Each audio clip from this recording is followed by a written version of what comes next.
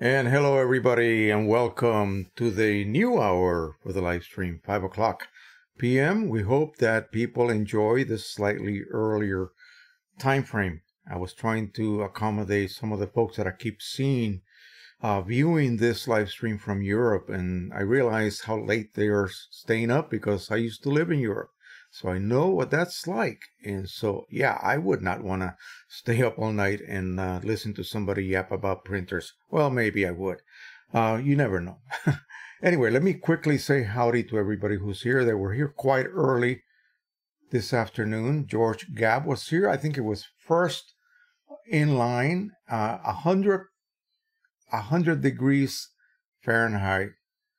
Where he lives in Texas, way too hot. Today was 81. Very nice here. We got a Thomas R. from Germany. Got Eli, of course, here from the North Carolina area, I believe. Thomas R. It says everyone's early, and yes, they were. Charles Verbruggen from Belgium. Leo Walters from PA. Cal Johnson. I haven't had Cal Johnson. Were you here last week? I remember you, one of my most devoted viewers here. Richard Park, only 94 in Charleston, South Carolina. Anthony Petit from Killeen, Texas is here. I bet you it's hot there as well. 1066 Internet from the UK is here from Hastings. Eli says, I finally got my PC Signature Edition inks. Still have a decent amount of the older inks to burn through until I switch. I'm going to talk about that in a second. Rob Van Gelder from Amsterdam is here. And then I said howdy to everybody. We got 24 people now already. Amos Goldberg from Richmond, Virginia. No, Harold Goldberg from Richmond, Virginia. I'm ahead of myself. Amos Canzoni from Cool Pacific Northwest. Yes. That's the area that never really gets hot. I don't think so. Not like here in the Mid-East and, the South. Bernhard Moore from Southington, Connecticut. And Rubble Cohen, Sonoma County, California.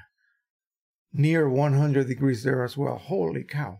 Anyway, today was beautiful here. I got up sort of early, not too bad. And then my wife and I, we love to watch YouTube and just go through silly videos, top 10 this, the worst 40, blah, blah, blah, all of this fun stuff. That's what you do when you're retired and you're bored. But anyway, later on today, we had to go over to Nathan's house to help him. Well, here's what's going on. They had a kind of a mini gymnasium in their basement, which no one has used as far as I remember. So his playroom was in one of their sunrooms. These are additions that Mr. Mooney Sr. had added to the house, making it quite a large house. And so that was getting a little bit cramped and just hard to keep clean. So I think they went out to IKEA the other day and bought a bunch of Billy bookcases and all kinds of other types of bookcases, cabinets and such, the kind that allow you to put those little square cubbyhole type drawers made out of our canvas. And we've been spending the last couple of days reorganizing, painting, and doing all sorts of beautifying things to that basement. That's his new play area. No more upstairs. And so tomorrow we're having a going away party for a really close friend of my daughter who went to high school with her, and I believe they did. I think they were teenagers when they were hanging around. I don't know whether they actually went to high school together, so don't quote me. Anyway, that doesn't matter. There I go again. So they're moving to Pennsylvania, and so remember my daughter is like 47 right now, so a few years they have been friends. So they're throwing a big going away party. What I'm going to do is I'm going to go ahead and videotape. And I'm going to do like little interviews with people so they can give their best wishes. I'm going to compile a slideshow with video. And also I'm going to do a couple of drone shots with my Bebop 2 power. I will get the whole group outside. They have a huge front yard. So I will do one of these zoom out type shots. And that will end the video. And so that should be really nice. I'll make a DVD so that they can play it at home. I'll also give them a video file that they can just load up on the computer and view it straight up without having to worry about menus. All right, so that is the weekend's plans already, in place. I have no time to do anything else. I did manage early this morning to do a video where I talked about really what I consider a design problem, but I think there's a compromise there that they have come up with. We'll discuss that a little bit. I think I touched on that last week. And it really does help to do what I am going to show you and what I already showed you on that video. If you caught it, it went up this morning. So if you haven't seen it, grab it before you go to sleep tonight and take a look at it. Because I show you a very simple way to solve this problem, because all of these printers have the same problem that I am experiencing and many, many other people have experienced as well. To me, it's just inconceivable that they don't do something to address this. They could easily do this by simply redesigning the exit tray, the paper tray. Black and white printing, people are still having problems with that. How can that be? Really, how can that be? Again, I will do what may end up being a couple of videos, and the only opportunity I'll have to do this kind of stuff next week, because we have Nathan from morning until evening every day for the next 5 days. Monday will be my wife's birthday, so we will be going to go see a movie, and then we'll go out to eat at lunch and then come back home. And basically, we'll just play the rest of the afternoon. Maybe we'll go for a walk. But by that time, maybe 5 o'clock when he gets picked up, maybe after I eat dinner, I will go ahead and compile a pretty, what was the word? Where you cover everything. Boy, I just lost that word. Anyway, comprehensive. That's it. See what happens when you speak two languages. It's a little difficult. But comprehensive video, where I will try to cover, like, what could you possibly be doing wrong to get a bad black and white? Meaning, and for me, that just simply means a black and white that has color on it. It's not neutral. How could that be happening? How? Because if you have done, as I have been preaching from, many, many, many years ago, is to set up your printer. And of course, I'm going to beat this dead horse until it comes back to life again. Set up your printer and certify it. No one does that, right? Nobody. They immediately start printing their own images. And those are not certified images. Your images are not. Sorry. Neither are mine. You have to first establish that your printer can produce a perfect rendition. You know what I'm going to be showing you. Of course you do. This. You got to be able to reproduce this image. Now, don't go by what this video here is showing.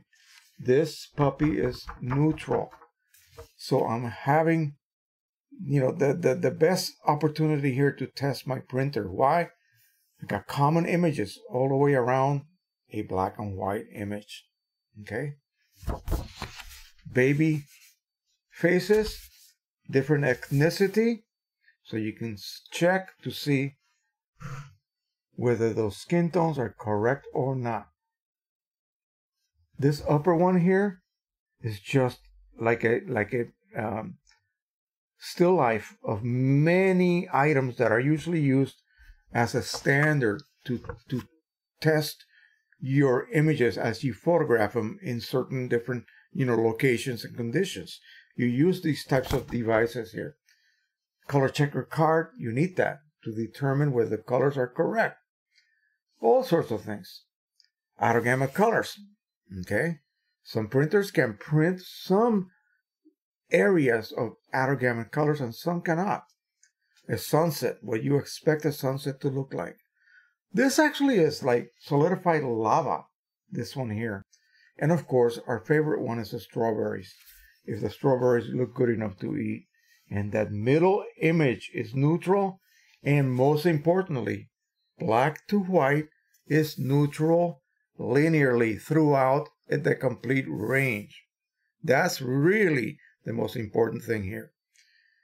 Unless something is ridiculously wrong and you're able to produce a linear rendition of a black 0, 0, 0 all the way to what basically is just a paper base without ink. Why aren't your black and whites come out neutral? Because you're doing something wrong. That's what it is. You're doing something wrong, and unfortunately, when folks ask for help, they just simply don't know what to include. Oh, I'm having a problem with my black and whites being magenta. What could it be? Please help me. They're coming out magenta because you're creating the condition to produce a magenta, neutral, or what should be a neutral, what I meant to say was monochrome image. It could be greenish. It could be yellowish. Whatever you're doing is causing that, because believe me, if you're sending this image to the printer, this image is perfect. Okay, there's nothing wrong with this image unless you manipulated it. Okay, we go back every Saturday evening. We discuss the same thing over and over and over. I hope that everyone that's here already understands that concept of certification of your printer with one of these.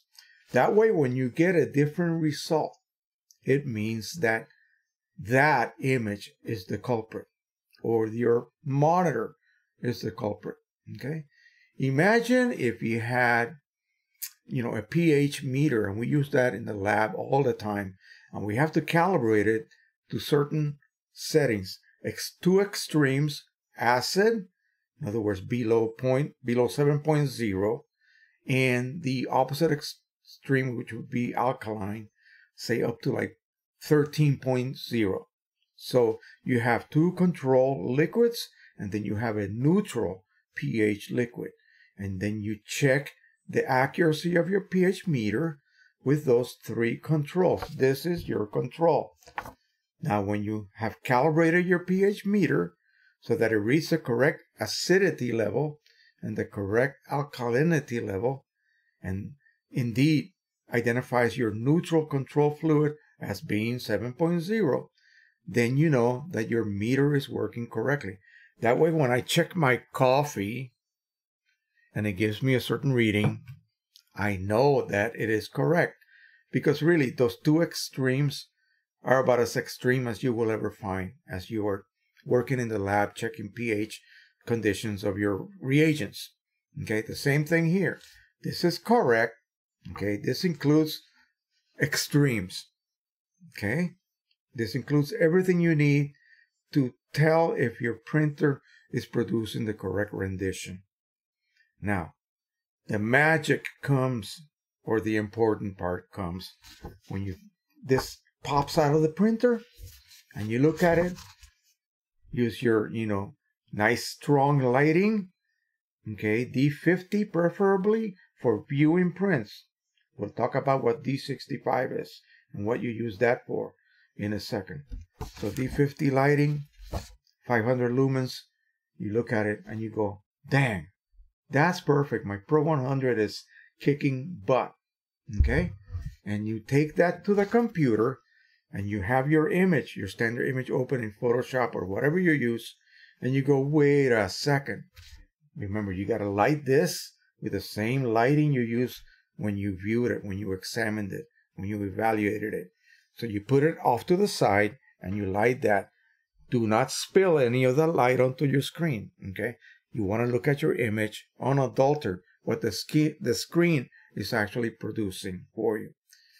And they should match. They need to match, not in the brilliancy of an LCD backlit screen, but you're looking for color accuracy and overall luminance. Okay, so if you can see a luminance level that matches this reflective luminance level and the colors match, your black to white is neutral.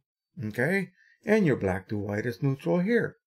That means your monitor does not require calibration.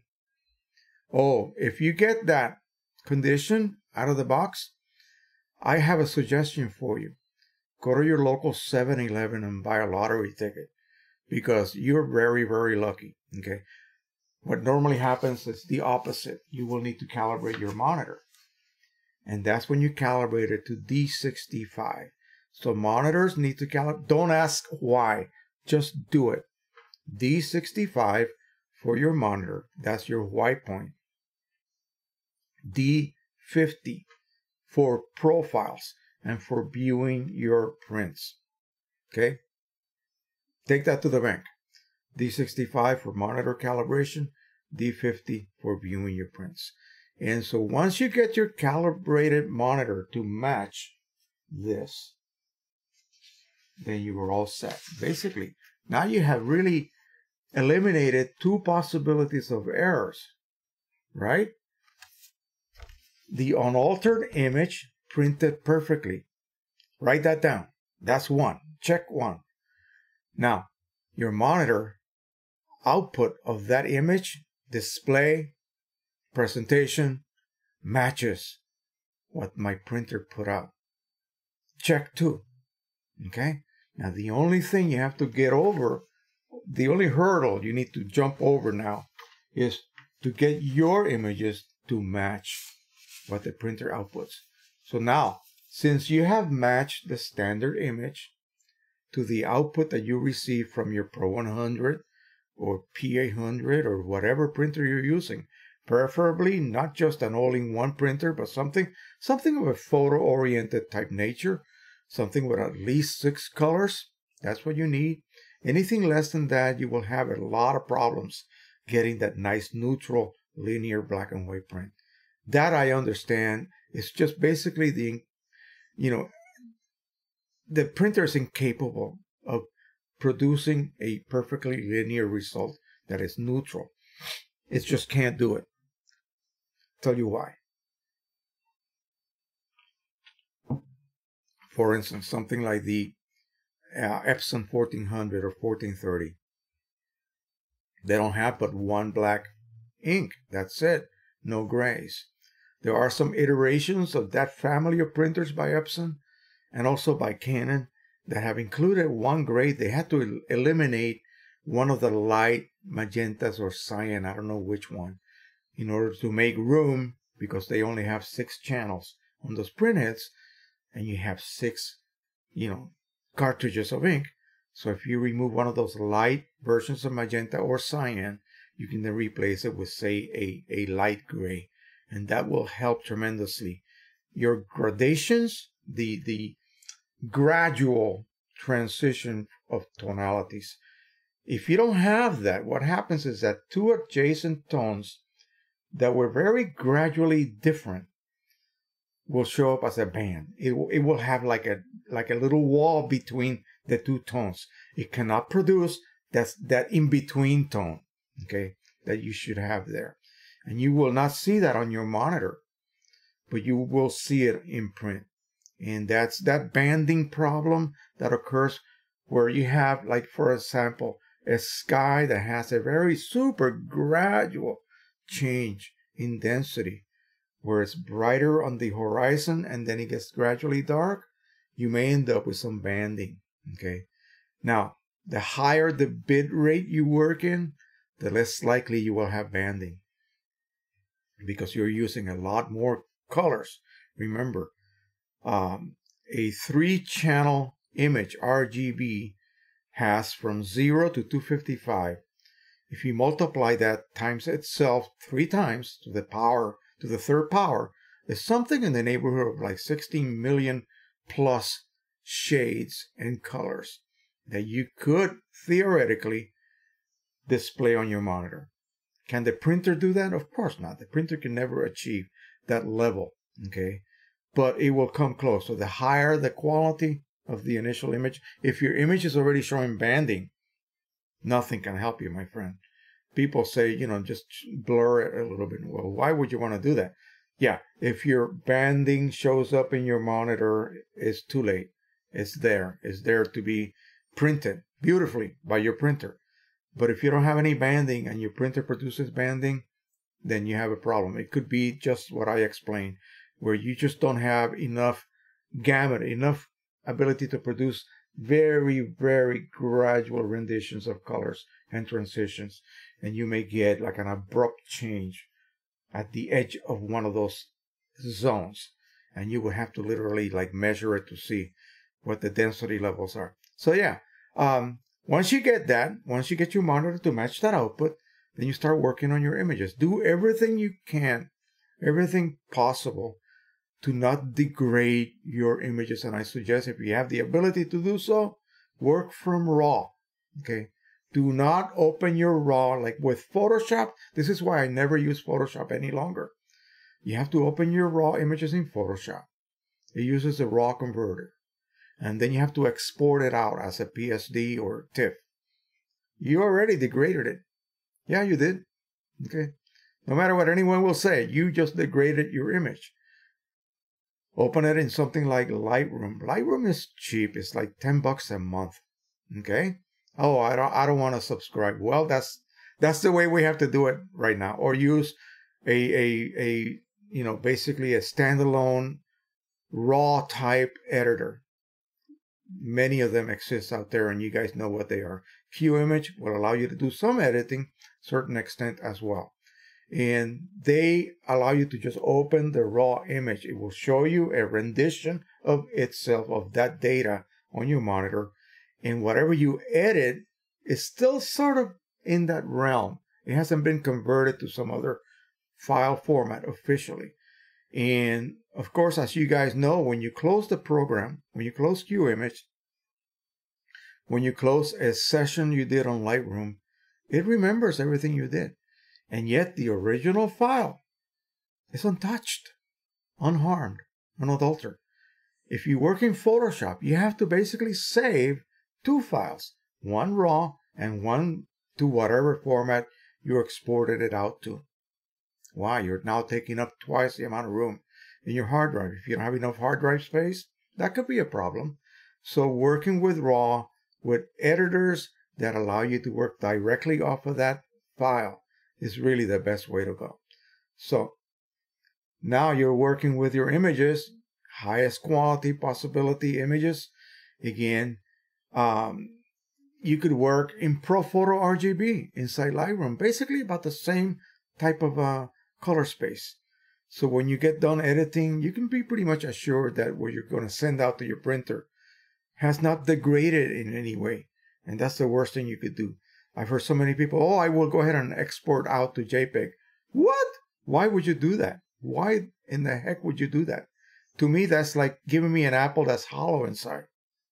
Yeah, it still looks like an apple, but when you bite it, there's nothing but air in it. Imagine that. Think of it that way. You're throwing away 90% of the image data when you basically transform it to JPEG. Now, visually, you may not see the difference, but here's the catch. RAW can actually allow you to bring out shadow detail, to bring down what appears to be burnt out or over the top of the hill or the cliff highlights so that they now have detail. JPEG cannot do that. Okay, the JPEG cannot do that. It just cuts it off. Okay, where a raw image allows you to do that. So to me, there's no other way that I would go ahead and edit anything. No way. So here's what happened. I did that standard image. Here it is. This is what PC Signature Edition OEM inks. No, OEM ICM, not OEM inks. The OEM ICM. So that way, or ICC. Okay. Canon calls them ICM. Anyway. So if I can get this, oh my God, with the OEM profile for this Canon matte paper, what does that tell you about the inks? Really, think about it for about 2 seconds. What does that tell you?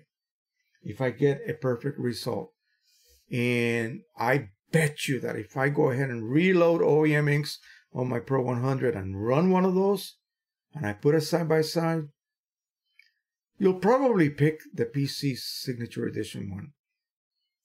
Because, simply put, the blacks are better, okay? Especially on matte media, which normally is not something that I recommend doing because it just really doesn't perform that well. on matte paper. I remember the old days when I had older printers, older generation printers, and I was using some artsy type texture paper and printing color images. They would just come out dull and just yucky. I mean, they would be just plain looking instead of having that punch that I saw on my monitor. But then again, it could have been my monitor as well. That was back in the days when I really did not know the importance of monitor calibration. Out of the box should be perfect. That's what everybody would tell me. But of course, we know better now. A black and white should look neutral. And I'm looking at it on my screen here. My screen is really, that little monitor there is not calibrated. So it doesn't look neutral there, but I hope it comes across as neutral to you guys. Because it is dead on neutral. I mean, I cannot detect any kind of color shift at all. So that's it. Once you get your standard image, you really shouldn't have to do too much to achieve that. Simply put, just print it. Print it on a Pro 100 and a Pro 10, Pro 1, Pro 1000, P800, any of those printers. Just let the driver control color initially when you're learning, when you're starting up. Just do that. Why do you want to make things confusing? As they can be extremely confusing. Color management can be simple or it can be rocket science if you choose to make it so. It doesn't have to be that way. If I choose Pro Luster, I'm going to show you a couple of these. Pro Luster. I choose Pro Luster on the driver. And then I go to Color, Intensity, Manual Adjustment. I always forget that. Click on that little box, open up the matching tab.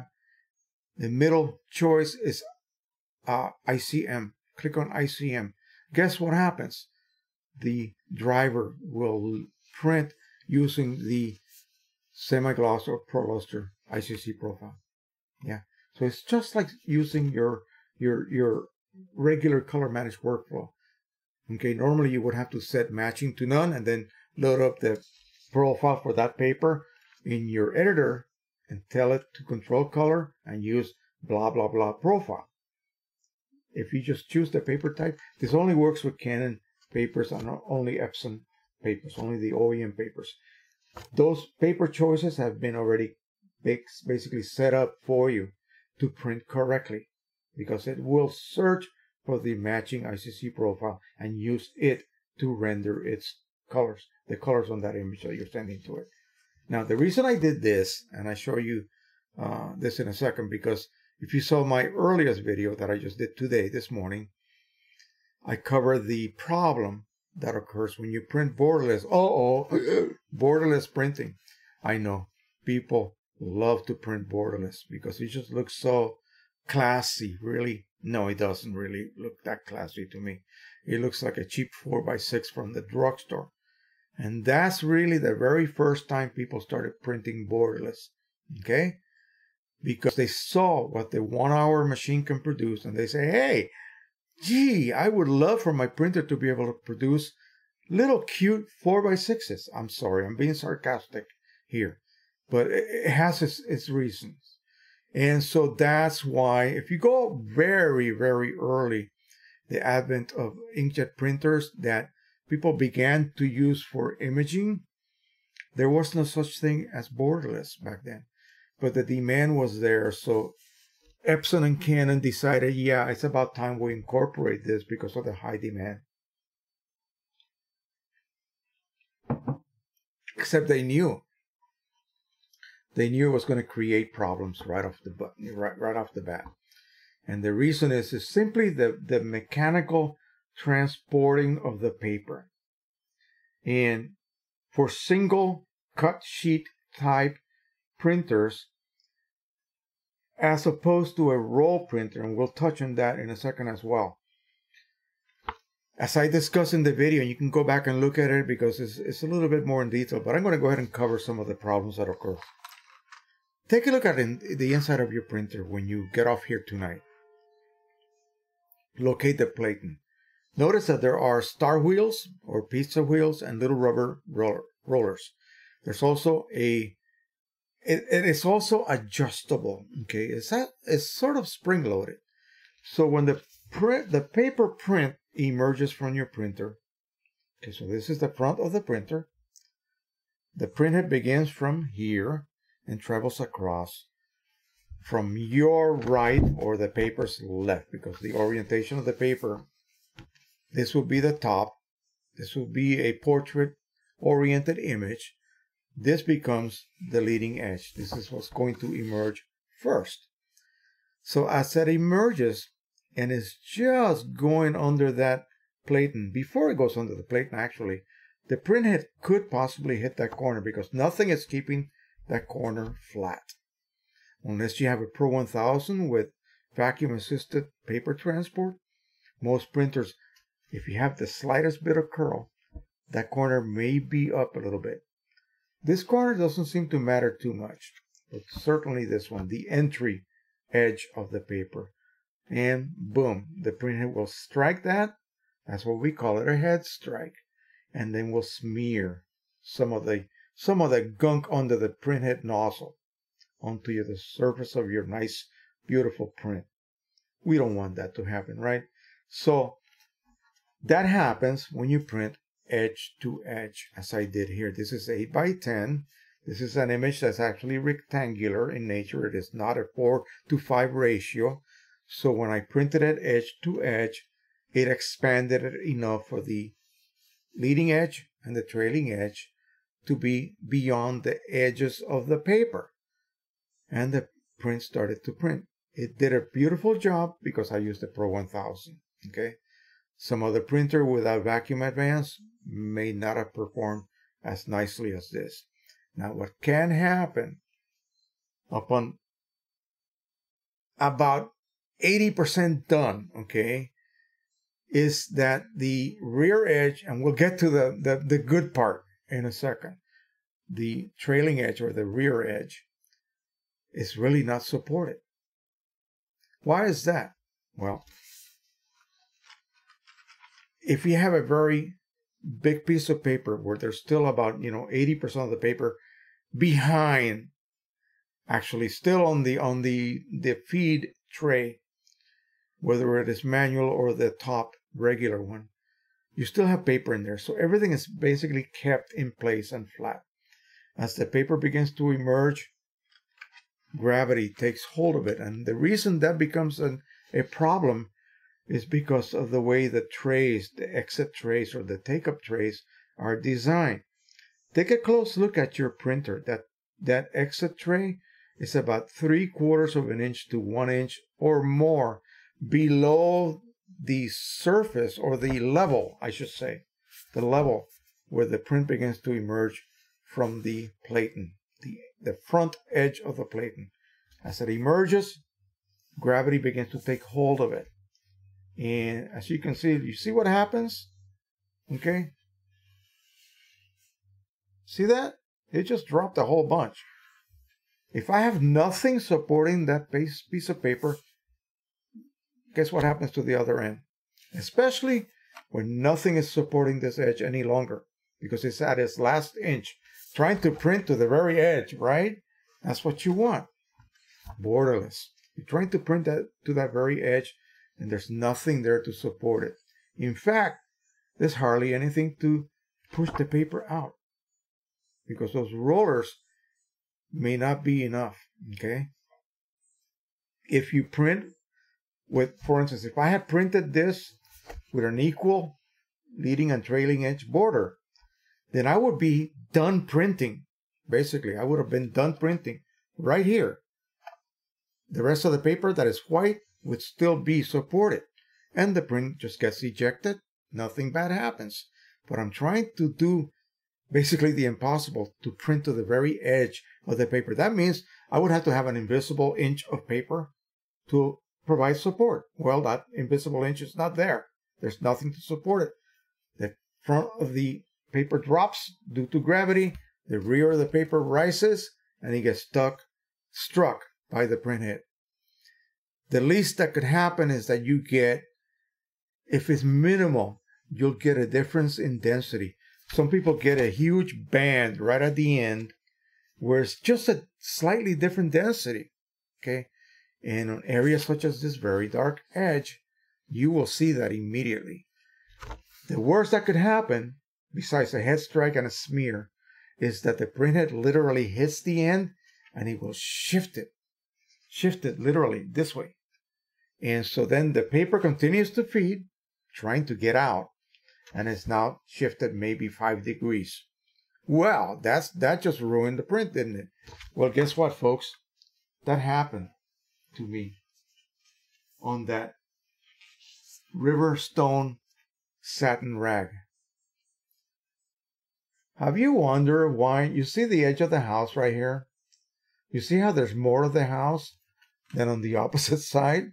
See how there's less of that house? Yeah, I had that problem. I had to trim it. It literally shifted it over. And so I immediately knew that's the reason. And I went ahead and printed another one where I was doing what should be incorporated in all printers. And what is that? Oh, by the way, here's another one. Printed edge to edge with not a single problem. I'll tell you how I achieved that, okay? It's very simple. In fact, it's just stupid simple. Take a look at your prints as they emerge and decide how much space is there from the bottom of the bottom surface of the paper. Oh, let's stop right there. Let me show you something incredibly important. When paper is created at the mill, of course, something like this, yeah, it's made with paper, with wood fibers maybe, or whatever kind of fibers. Notice how easily it bends in this direction. This is the 8x10. This is straight out of a packet of 8x10 paper. Notice how it just naturally, it just wants to curl in this direction. You see that? Along the 8-inch side, not this way. Paper has grain. Okay, paper has grain just like wood. A sheet of thin wood has grain. You can bend it along the grain easy. You can steam it and bend it along the grain, but it's a lot more difficult to bend it against the grain. Okay, so notice this is a lot more difficult to bend this way than it is this way. So this paper, naturally, since this is the top of it, tends to curl down. Okay, and that characteristic alone will probably eliminate any probability of a head strike in the leading edge when you're printing borderless. Okay, if it's curling the opposite way, and some papers do that, take a close look at your papers. Look at a single sheet of it. You will get a head strike more than likely unless you counter curl that front 2 corners. Okay, the same thing with the rear. This is naturally kind of curling downward, so it's not going to really be affected too much by printing borderless on this. I didn't say that the problems were universal, were going to happen every single time. They will happen on certain types of paper. Now let's look at that good old Riverstone paper. Okay, this is made out of 100% rag. Okay, and as the name implies, rag is made out of rags, processed rag fibers, which basically probably mean cotton. Okay, this has no grain. Okay, this bends just as stiffly in either direction. Okay, and remember when I told you this is coated on both surfaces. So out of the box, this was sprayed already, by the way. So that's why it's kind of not laying perfectly flat. I only sprayed one side. So that produces the counter curl. So out of the box, it is, I mean, dead flat. You can lay it on a glass sheet and none of the corners lift up. The problem is the weight. This is much heavier paper than that other simple Canon, ProLuster. So it will cause that lifting of the rear or the trailing edge more and more pronounced than on a lighter weight paper that has the grain running in the correct condition or direction to basically pretty much guarantee you will not have a head strike. Yeah, you will hear this was actually shifted over quite a bit. It did hit it, boom, it shifted it, and I kept hearing scraping noises when he was printing. Now, what did I do? Figure out how much distance you have from the bottom surface of your paper to the top surface of your exit tray, even internally. Some, like the Pro 1000, the actual physical exit tray is about 3/16 of an inch lower than the surface. If you stick your hand inside the printer, it's actually a little lower. So what you do is you get a box of anything, box of paper, 50 sheet box of paper. Try to come up with a height, magazines, whatever you can find, okay? Set up something, I don't know, get a phone book and rip out enough pages until you get a specific thickness. Piece of wood, whatever you need, as long as it is flat. Create an environment so when the print exits out, it never flexes down, okay? It maintains that flat, level trajectory, okay? That means there will be no pivoting force that will raise that edge up. You will have a perfect result. And that's what I had on this side. This side was bad. This side was good. What I had to do was to put a box underneath. And I used to do that all the time. I don't know why I stopped doing it. I used to do that all the time because really, really it works. And it's so stupid simple that, again, most problems are caused by simple conditions or reasons. And you can solve those same problems, again, with just a simple, a fix, if you will. So why do they put that tray so low? And somebody told me, oh, it's to accommodate multiple print jobs. Well, how many prints does it take to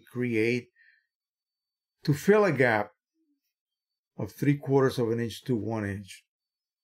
Come on, man, that's more paper than you can possibly load. And why would you want to do that on a nice Pro 1000? A Pro 1000 is to print single prints. Get this through your head, folks. I know some people may not like this, but printers like the Pro 1000, the P800, higher end printers, it's one-off type jobs. You print one image, you look at it, you baby it as it comes out. Have you ever seen those videos of people just gazing at their prints as they come out? Yeah, that's what you need to do, one at a time, okay? I do not need a, exit tray for paper that is 3/4 to 1 inch below the level of the paper coming out, simply because they think I might actually want to print 50 sheets of paper at one time and walk away. Really? Are you crazy? I hope you're not. And these are the engineers that have come up with this reason, and for whatever the reason, they think that's what we need or want. And really, every single day of the week, I come across these questions, results of head strikes, and I have to always eventually ask, because again, most people just don't have the ability to ask the proper question and provide the required list of details, because they just don't know what's important and what isn't. All they see is that, hey, I got a smudge on my print. Why did this happen? Where did it come from? Okay. Do I have a leak? Well, not really. You don't have a leak. It's just a head strike in your paper. Oh, did you print borderless? After about 3 replies back and forth, of course. Oh, yeah, I did. I forgot to tell you that. Well, maybe that's the first thing you should have told me. But then again, that's not something that comes to mind. So I understand that fully. That's why I don't want to, come across as an ass. But that's why I do this. I want to make sure that I cover these simple reasons for like print problems. And again, remember, gosh, you don't want to be ruining prints that cost you like $5 each to produce. Yeah. Some of these larger prints on good papers, on OEM ink, yeah, they do cost that much to produce. So you don't want to do that. $1.50 per ml for OEM, that's about what it costs for OEM ink. You need about 2 ml per print, maybe 3 ml for a big print. A big sheet of paper may cost you about $5, so you may end up paying like $7 for that one print. You better be selling it high enough to make up for that loss of revenue. So anything you can do to prevent the possibility of you having to reprint this, because you're not going to trim off that bad part. No, your image is carefully, cropped. It is what you want on paper. You don't want to cut off 1.5 inches because of this edge problem. And remember, when you choose borderless, the reason that pop-up screen comes up with that warning is they're covering their butt. CYA. Absolutely. They know it's going to be detrimental. Not only the possibility of something like I just explained happening, but it just sprays, ink fumes all over your inside of your printer. My Pro 10 has to be cleaned all the time, and I don't even print borderless. And even just regular printing will dirty up the internal surfaces of your printer. So you got to be careful. Don't choose a condition that will further gunk up the inside of your printer, because it does accumulate and it will end up causing marks, unwanted marks, and so forth. Now, another form of scuff mark or smudge can occur, and it's not necessarily due to a corner being, curly, or your paper not lying perfectly flat on the trailing edge or anything like that. Some papers, in fact, I should just say, this very paper right here. Here's another one of my prints. This is front and back. This is the back. This is the front. Both surfaces print perfectly. If you spray both sides, you get rid of that little roller transport mark that is almost invisible, but it happens during the coating process. The reason they coated it on both sides is to keep this paper, which is made out of 100% rag, nice and flat. Okay? Who knows? They don't know how long you're going to keep it stored in a box, so they want to make sure that if it absorbs any kind of moisture from the ambience, it's not going to curl in one direction. If they coated it in just one side, you would end up with a uncoated rag rear surface that would just soak up moisture like a sponge. Okay? So that's why they coat it. They want stability, and they want this paper to lay nice and flat. And by the way, I've heard 100-year longevity on this paper. Okay? That doesn't mean your prints made with cheap dye inks are going to last 100 years. It means the paper itself has the ability to not change for the next 100 years. Okay? I just heard that.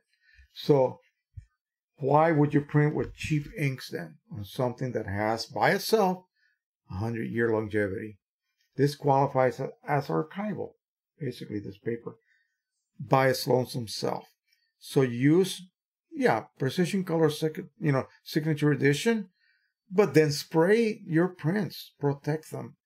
And you will maybe not reach 100 years, but you will certainly quadruple, quintuple, maybe 10, 15, 20 times increase the expectancy of that finished print. And you will have done it with excellent inks that match OEM and even surpass it in some aspects on a great paper that has by itself a very long lifespan. So, I mean, can you say anything about this? This is a great image. And again, look at the back. That's back. This is front. I could do this all day long. If I didn't show you the letters here, F and back and B, you would never know the difference. Okay? So something like this that has a border on it, this paper on a regular printer, okay? See that? 3/4 of an inch border on this bad girl right here. That will allow the print to finish printing and still provide support. So it doesn't literally lift up, okay?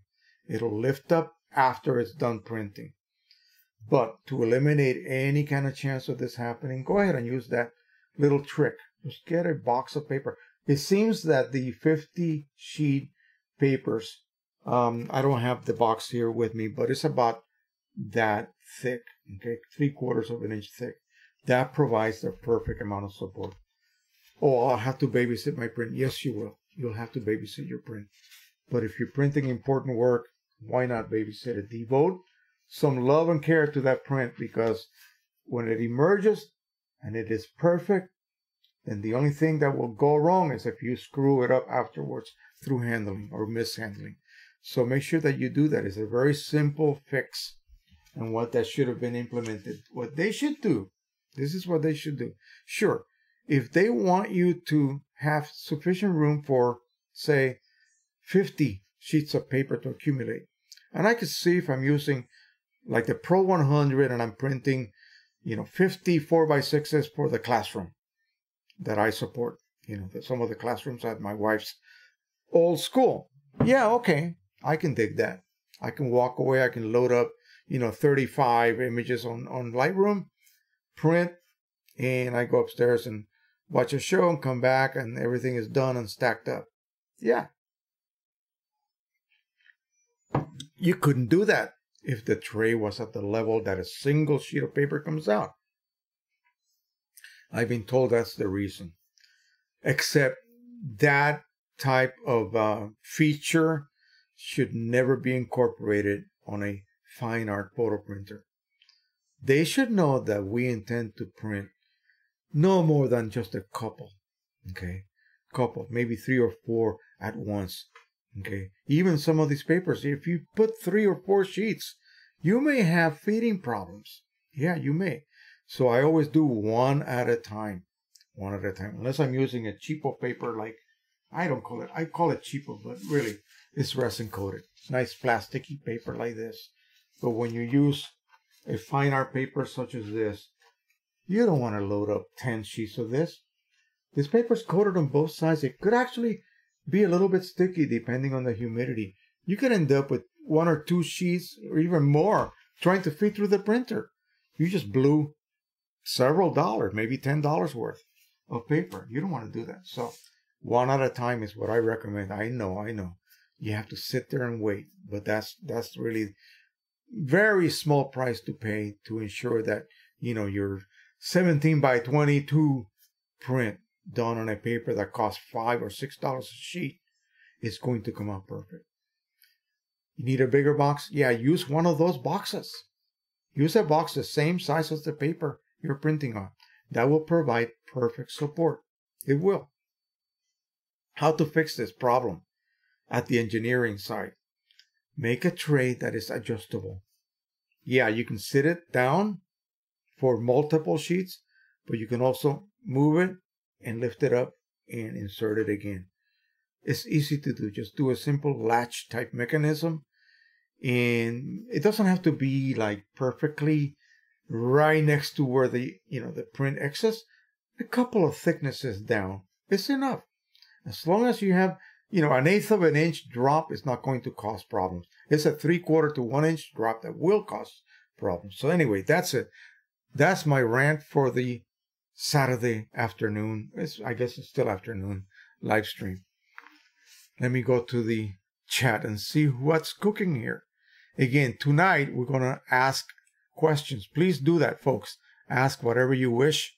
I'm here to answer. I'm going to go through some of our regular sources here and see if we have anything interesting to add and try to answer either through the comments section or the Facebook group or DP Review. I'm also going to show you the other really, really excellent forum, the Printer Knowledge Forum, and that's a really good one as well.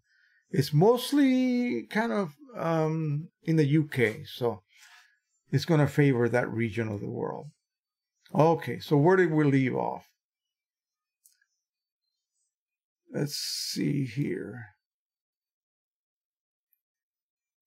We're talking about the hot temperatures in some of these places. Yeah. We're hoping for good weather this coming week. We have several good activities planned from, for Nathan to be able to. He's a very hyper boy, so you got to keep that boy super busy all the time. The only thing that will stop him dead on his tracks and have him just glued is when I play a good movie. And he cannot even hear anything that's happening near him. So, but anything else, yeah, he is just short attention span, like many kids nowadays seem to be. So was his dad, by the way. So he had problems in school. Anyhow, that's enough of that personal stuff. Let's see. Bill Sturck, hello from Milwaukee, Wisconsin. That's where my wife is from. Bill Sturck and my friend Joan Jett, nice, in the low 70s in Wisconsin today. Great. Awesome.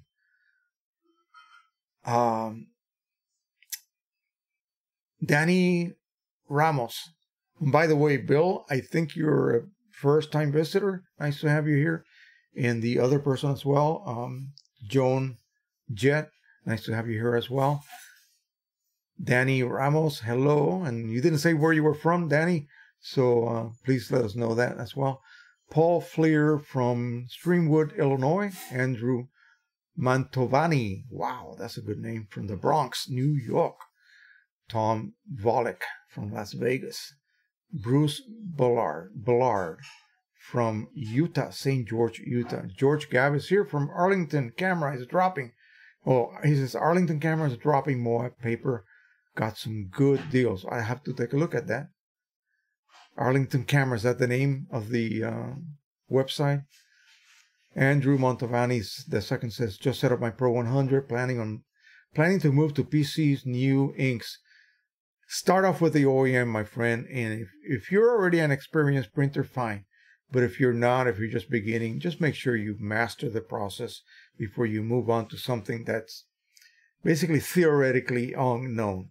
Any third-party product should be treated as something unknown, so you need to use something known to learn the process on. Once you master that, then feel free to start using other papers and the inks from Precision Colors, which are really excellent.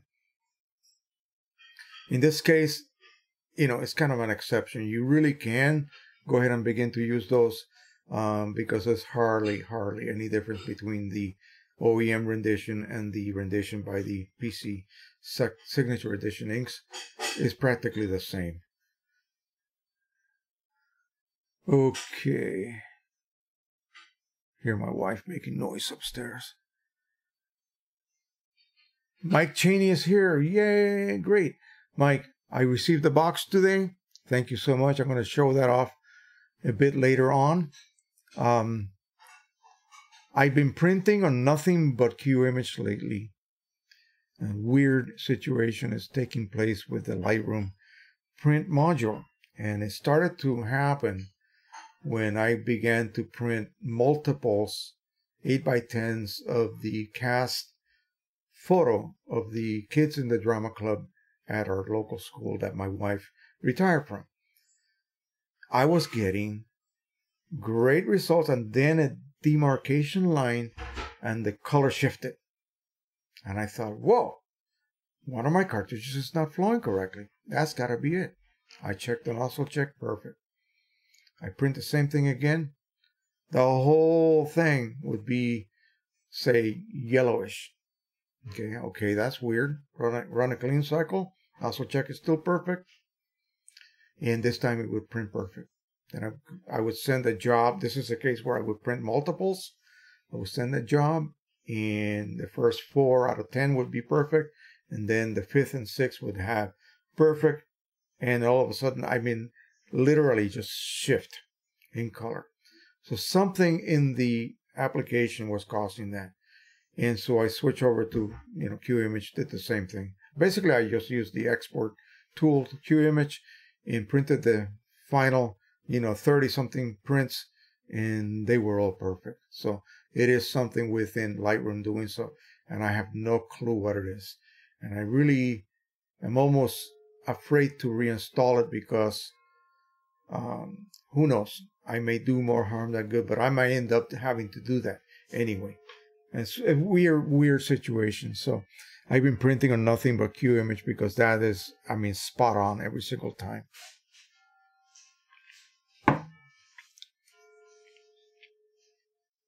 All right, let's see what else we got here. Andrew Mantovani II. I'm a new subscriber. Great channel. Learned a lot from your videos. Thank you. Okay, speaking of subscribers, you may know or you may not know, we cracked the 24,000 wall. We went right through it. Okay. It was slowly getting there, and all of a sudden we gained like 50 subscribers and cracked right through it a couple of days ago. And also we hit more than 6 million views, total views, which is really great for a channel such as this that doesn't gain, thousands and thousands of views, unlike those other channels that my wife and I like to watch, those funny channels. They get a huge number of views per day on a particular video. But anyway, that's really fantastic. And so the only thing that was kind of bothersome is that I checked part of the analytics that displays and tells you the percentage or the so-called ratio between total views, and then it tells you, well, your views for today were from 75% non-subscribers and only 25% were from subscribers. So 75 views or viewers out of 100 are viewing and yet not subscribing. So we got to do something to solve that problem. What do we have to do to help the channel? And I'm not doing this because, I want to be the top. No, I want to do this to increase the viewership and increase the probability of people coming back. Now, it may be that they just don't want to subscribe. People just don't want to subscribe. It may also be that I believe in order for you to subscribe, correct me if I'm wrong, you have to be logged onto a YouTube account to be able to do that. Maybe that's the case. I am not entirely sure. But anyway, imagine if, say, we get 1,000 views and we get 1,000 new subscribers, and 750 of those views came from 750 people who are not subscribed. That's what I'm getting at. So I'm glad that they're providing these numbers for us, channel owners, to be able to analyze what's happening behind the scenes concerning the growth and the advancement of your channel, because that's what we want to do. We want to get larger and larger so that we can reach more people and help more people, because this is a help channel. This is not a channel for personal gain. It is to help people with their photo printing problems, basically, to spread the word, to provide information, news, events, whatever the case comes up having to do and pertaining to photo printing. And also, a little bit later on, we'll talk about drones. I'll show you my newest Bebop one. It is a blue one. You can get these now dirt cheap, by the way. And my friend Mike Cheney has provided me with, again, another set of legs for my Bebop one, because the ones that he gave me before, graciously printed out for me, couldn't withstand a lot of lateral pressure. I hit, remember my video where I smacked into a bush? Yeah, I lost my orientation in my head and I backed into a bush instead of moving away from the bush, and it snapped 2 of the legs because the type of material that they were made from was a little bit more brittle. It was nice and stiff and strong, but more brittle and couldn't just stand the lateral forces. It broke. I had to then remove the other 2, of course. And so this time he used a different material, and I forget what he told me, that's a little bit more flexible, able to maybe take some stress and lateral bending, if you will. I'm going to try not to crash anymore. That wasn't really a true crash per se, just an inability of the brain to send the correct information to the controller. And of course, there was an obstacle in the way. It happens to the best of us. Somebody said to me that if you're not crashing, you're not flying enough. I don't agree with that. I don't agree with that. But anyway, that's a good excuse, I guess you can say. Okay. Andrew Mantovani says, I just set up the Pro 100, so we read that already. Planning to move to PCs, new inks. Prior readers seem to suggest topping off all but the yellow cartridges. Recent videos suggest flushing all cards. No, don't do the flushing yourself. Buy a flush set of cards. I don't recommend that you flush the cards unless you really want to.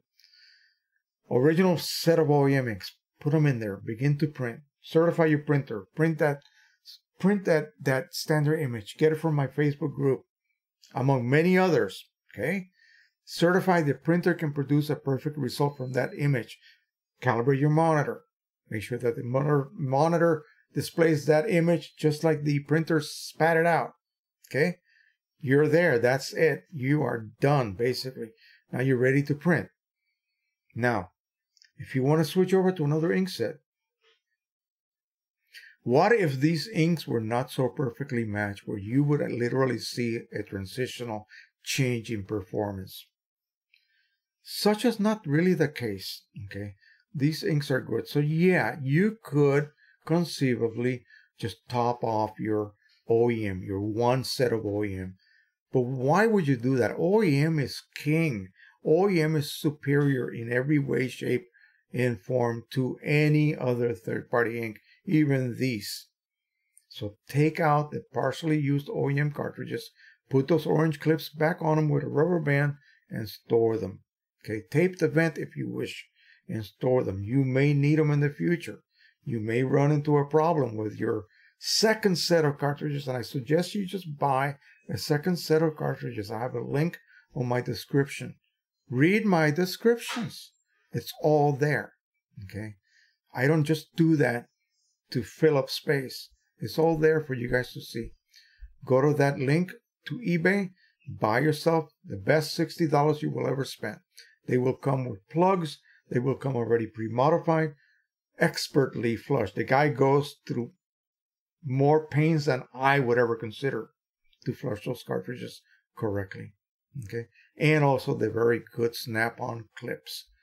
Fill those up with your Precision Color Signature Edition inks, and then when you're really ready, when you're ready to switch over, you have now mastered. You can print blindfolded on Canon paper. Now it's time for you to switch. Don't do it. Don't do it prematurely. You're still not quite sure what you're doing. Don't buy a $2,000 drone if you can barely fly your $100 one. Okay? Don't jump to that level. It's just silly. Don't do it. So make sure you feel comfortable with printing and you're able to just basically, it just comes as second nature, setting up the driver correctly. Just print with the driver at first. You will get perfect results. I'm telling you. All of this stuff I did with just the driver. Okay. My comparison of OEM versus Precision Color Signature Edition inks on Pro Luster paper were done on the Pro 100, simply using the driver. No custom profiling. Okay. No letting Photoshop or Lightroom or Qimage control color. Simply the driver. If I can get those perfect results just with the driver, so can you. I'm not that bright, okay? Don't forget that. Don't think that I'm some kind of genius. I'm not. Just a regular dude who has managed to figure out how to do this the easy way. Okay, and I'm telling you exactly how to do it. Certify your printer. Get your monitor calibrated to match the output of that print. That's it. You're done. Now you can load your images. When you edit them, now you know, okay, the edits that I applied actually make sense because I'm actually viewing my image and it's being displayed to me correctly. So whatever I add, it is going to be reflected in print. Okay. If the monitor is off in any direction, okay, then what you add or subtract simply is not going to matter. Because if you darken an image because it looks too bright, but your monitor is too bright to begin with, then guess what you're sending to your printer? You're sending it a dark print. Oh, no, I'm not. A dark image, I mean. Oh, no, I'm not. Oh, yes, you are. Simple. If it's off color, non-neutral, and it's because your monitor is not neutral, So you're subconsciously adjusting it to make it look neutral to your eyeballs. Then you're sending what you think is a neutral print, but it is not, to your printer. And the printer is just saying, thank you. Thank you for the, thank you for sending me another job. Here you go. I hope you like your results. The results are perfect, actually, when you think about it, because they reflect what you send it. Simple as that. Yes, it is that simple. Okay. I hope you don't think I'm BSing you. I'm not. It's really that simple. So yeah, go ahead. Don't try your own. Okay. Don't try your own. Buy a set of pre-modified cartridges. Really, I'm telling you, it is the best $60 you will ever spend. And just load those cartridges up with the Precision Colors inks or whoever's, whatever you choose to use, and install them on your printer. One cleaning cycle, one nozzle check. If you want to do a head alignment, go ahead and do that as well. And now you're ready. Print a standard image. Okay. After you certify that the so-called nozzle check is perfect, because you need to do that, then go ahead and do the head alignment, because you have to have a perfect nozzle check to perform a proper head alignment. Use the auto setting. Okay. And once that is all done, you're ready to now print with those new inks. Hopefully they will match OEM. Hopefully you will not have to have the need for a custom profile. And that's what happens with most other inksets out there. You will need an adjustment, and a custom profile will provide you that.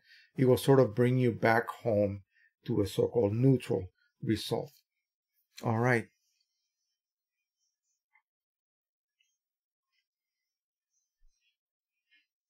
Kingsbury Crafts says, I'm here, but I can't stay. I'll try to watch later. Good information. All right. Well, I'm glad you at least dropped by and said hello. Nice to have you here.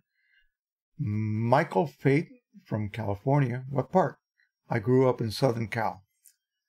JTS Golf. Hello, Jose from Southern California. And Gerard, I can't read anything. Gerard Bruno Lamarck had a message, but he retracted it. And Danny Ramos is saying hello to Mike Cheney. Rich Grosso dropped a $2 super chat on the channel here.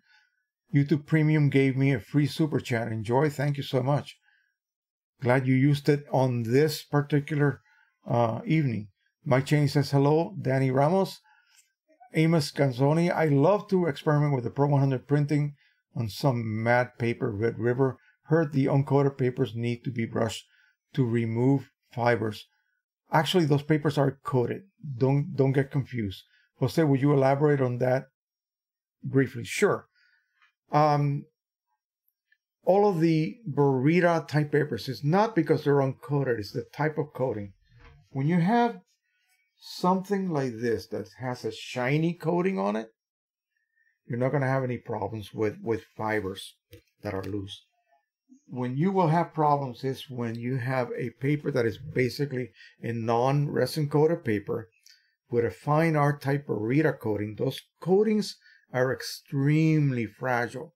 Okay.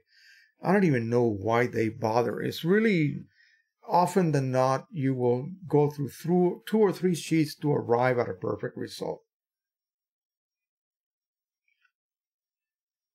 Printers are mechanical.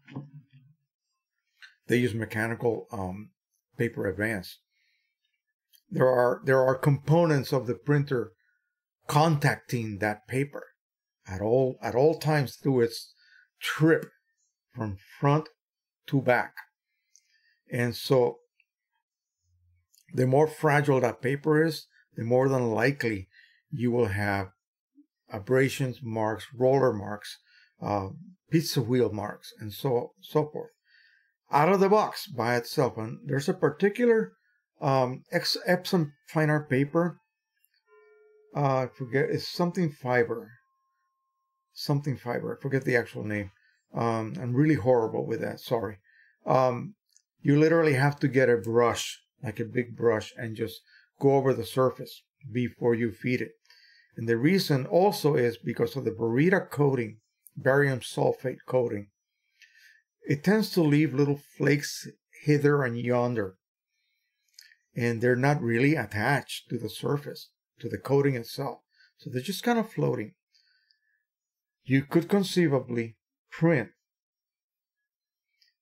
The ink will be laid over those little loose flakes, and then when it comes out of the printer through your manipulation of the print or whatever the case, those little printed onto flakes will fall off, and you will end up with white spots all over the place. So of course the recommendation is to brush off, or at least use some kind of canned air. Make sure you do that inside the printer as well. If you print a lot with these types of papers, some of the papers in the back is basically untreated, uncoated. And so fibers will slough right off and will dirty up the internal components of your printer. You need to go ahead and vacuum regularly your internals of your printer if you print a lot on those types of papers. RC papers, probably not have to do any of that because they're plastic coated. Nothing will slough off. But all of these nice fine art papers do suffer from that. So make sure you do that before you print. Just brush off the surfaces. The last thing you want to do is to print over something that's going to fall off later and leave a nice little clear white fiber line where a piece of fiber was. It fell off after you printed on it. Yeah. Very, very strange, but it'll happen. Gerard Bruno Lamarck says, thank you for your outstanding videos. I just discovered about you. While looking for a photography printer, I am in between the Canon Pro 100 and the Pro 10. Which one would you advise, please? Well, it depends. The Pro 10 and the Pro 100 both are great printers. Pro 10 is strictly pigment, 10 colors, 10 color channel, printed. The Pro 100 is 8 color channel, printed. The Pro 100, if you live in the United States, you didn't tell me where you were from. Maybe you did earlier, but if you're in the USA, you can buy the Pro 100 with a humongous rebate. Basically, you will pay something around the neighborhood of about $350. Right off the bat, you will have to pay $350. Then you get a free box of paper that's worth $50, so that's $300, and a $200 to $250 rebate that you have to send in the so-called code, the barcode of the box, fill out a form that you download from the seller, and then send that to them, and they will provide you with send that to Canon, I believe, and they will send you a Visa card with $250 or $200 in it. So you will pay a net of $100 to as low as $50 for the printer. The Pro 10, there's not really that great a deal. The Pro 10 sells for about $500, $600 retail. That's retail price. So you can find some rebate offers on them. The best ones that I've ever seen is right around Christmas time. There's a couple of shops that sell them, and you end up paying something like $99 net, and then plus shipping, $69 to ship to your part of the United States. It only happens here in good old USA.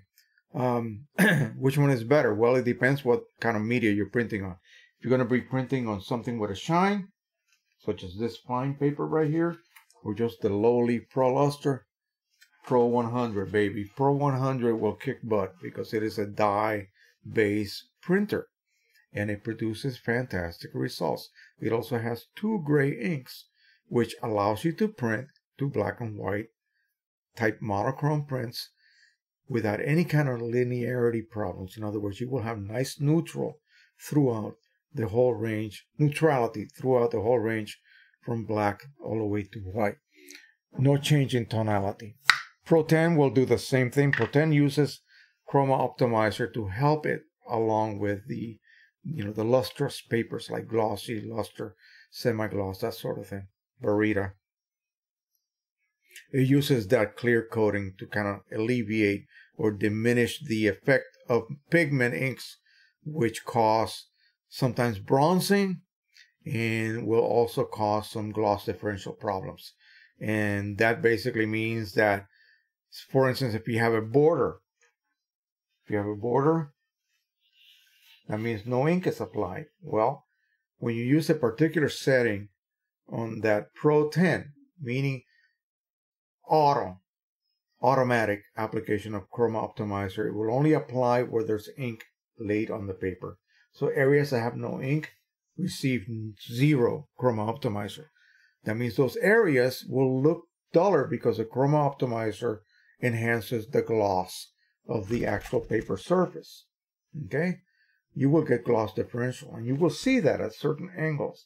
If you apply it full, it will be applied through the whole surface regardless of whether an area received ink or not. So you'll get a nice even result. Well, with a dye ink printer, if you print on glossy, luster, satin, whatever, semi-gloss, Berita, it doesn't matter. Dye inks have no gloss differential. Okay, so that might be something to look into if you plan to only use papers with a sheen, a certain amount of shine. If you're going to be using fine art papers that are different types of surfaces, and you need matte black ink, because matte black ink is denser, then you need to use the Pro 10. That applies to matte media. Now there's a caveat with that. The Pro 10 will only use photo black ink, which doesn't provide the density that you really need on your matte media. Oh, but there's a matte paper choice. Well, no, that will not work. I don't even know why that's there. In order to trigger the use of matte black ink, you have to use the fine art setting on your menu drop-down, on your paper drop-down menu, in other words. And that immediately tells you, whoa, whoa, whoa, you need to print through the manual feeder. Okay, and it forces you to accept a 30 millimeter border, front and back, leading edges. At that point, you might as well, set up your layout to also have a side, 30 millimeter border. That's a huge border. That's more than 1 inch. That would be horrible on a letter size print, you see. So that's a big disadvantage with that. If you use Qimage, there's a tool within Qimage that would allow you to dismiss that and not accept that border in position. Another reason to buy Qimage, okay? It has that ability. So if we're just going to print, even on matte paper, what am I saying? Hang on a second. Pro 100, Precision Colors inks. Matte paper. This is matte paper, folks. Not a bit of shine on it. Look at those blacks. Look at that contrast. I don't know whether OEM produces that because I haven't gone back to check. Probably. Now this is truly delicious. I may have to take a bathroom break if I keep drinking this much, but my throat is so dry right now. Anyway, so there you go. That is what I would look into. It depends on what kind of papers you're going to be mostly printing on. If they're papers that perform well with dye inks, and now, as we know, the Pro 100 prints quite well on matte paper as well. Let me see. This is with the ICM profile, so this is not with a custom profile. So that doesn't seem to have any kind of a effect whatsoever on being able to print nice dense blacks on the Pro 100. So again, but that's with Precision Color Signature Edition inks. I don't know about the OEM black ink performance.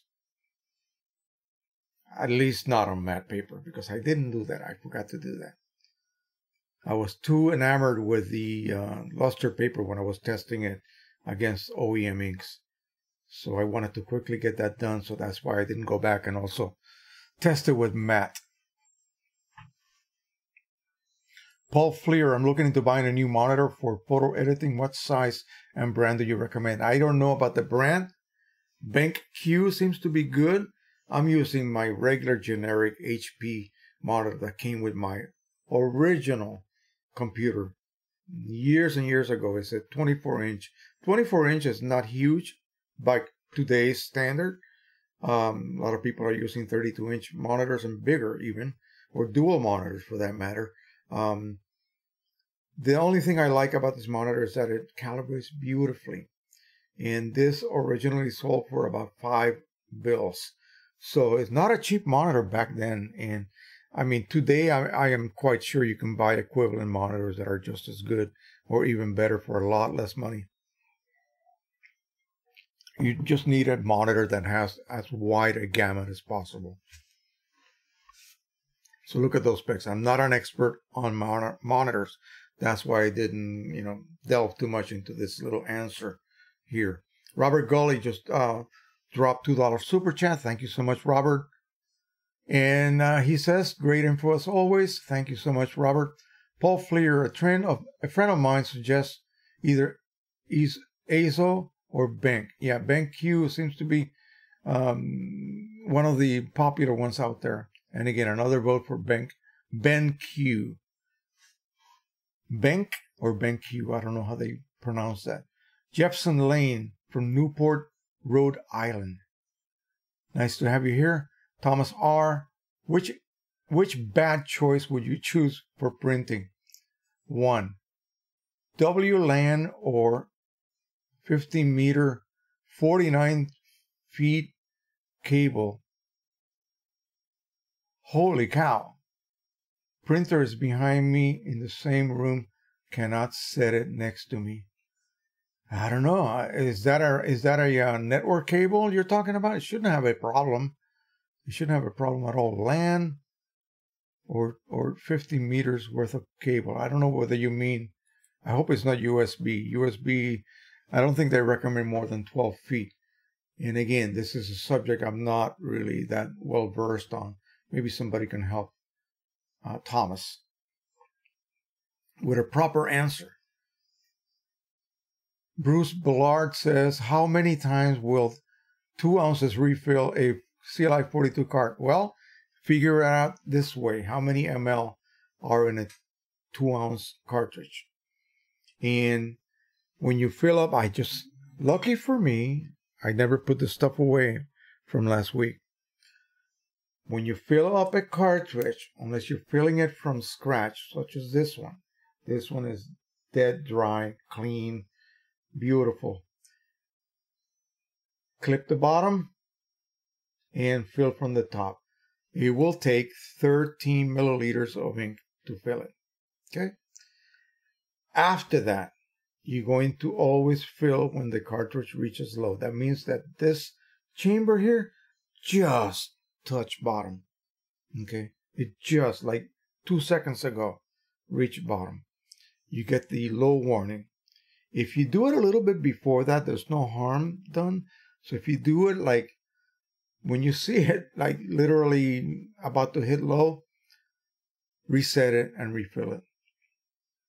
How much ink can we get in this little chamber? That's all the ink you will need, because the sponge on this other side will be at 100% saturation level. So it's not going to absorb any ink.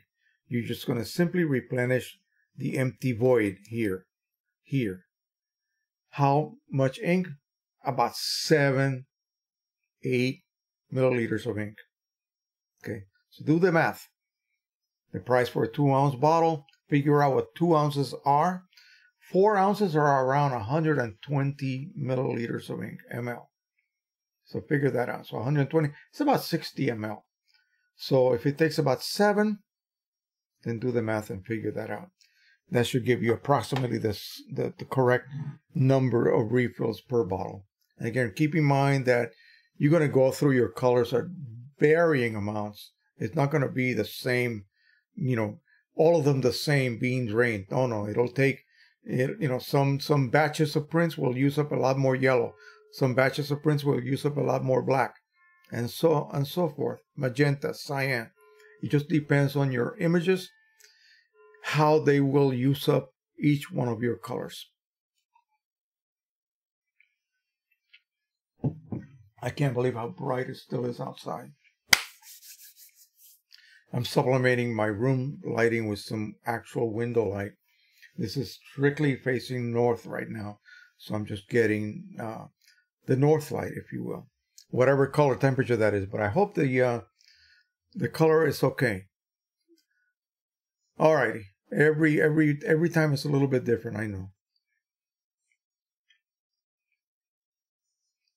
All right, 1066 Internet says to Thomas R. Depends on the quality of the cable and what is in the way between the wireless. So I guess he means wireless. Now, if you're like within your home and you don't have a lot of obstacles between you so that you can send a good wireless signal to your printer, it should work. The problem most of the time lies with like a print stopping midway or 3/4 of the way. I can't explain in technical terms what's happened there, but I hear that all the time when you print via wireless or Wi-Fi or whatever. I have all of my printers, they're all next door, so it's no more than maybe at the most, if you one foot after the other, maybe maximum 10 to 12 feet between any particular printer and my computer. So again, no lag and absolutely no loss of the so-called spooling of all of the data to your printer. So I never have a print that prints halfway and stops printing and it spits it out, with a lot of the image missing. That's literally what happens. Let's see.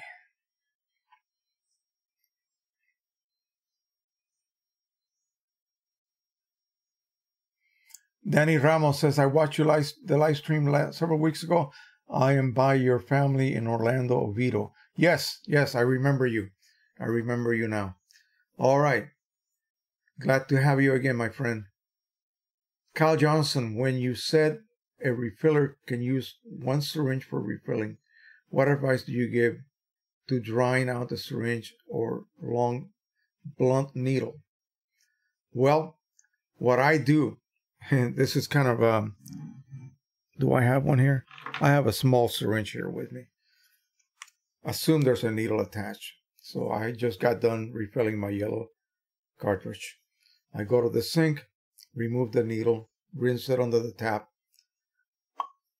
rinse this well, attach the needle, fill it with water, give it a couple of pumps, take it out of the sink. Now it's devoid of water. I give it a couple of air pumps like that. You will see a little cloud of droplets come out. Just get rid of as much as you can. Really, that's enough. Really, you don't have to go through 9 different syringes. You could if you have the resources. I don't, so I'll use the same syringe. I'll go back and reload my next load and just continue doing it. Actually, what I do is not use a needle at all. Check that out. This was made for me via 3D printing. It is a little round case that accepts the squeezy bottles. This is what I use. This is what I use. I take an alcohol pad. I clean out my needle. The same alcohol pad or another one. And I clean out the fill hole. Boom. Flip upside down. Fill. That's it. I get done. Excuse me. Put it back in my little container. I just got some blue ink on me. Again, it holds all 8 colors. So this is designated for the Pro 100. And again, this is what I use. Unfortunately, guess what these inks are? It's my old inks. Not the new ones. So I have to, I hate to say it, but I'm going to probably dump these. Okay. I'll put them in a bottle with some bleach and then dispose of it.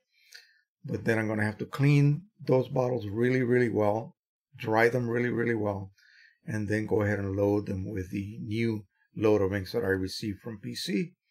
And from now on, from that point on, I'll be using those new inks.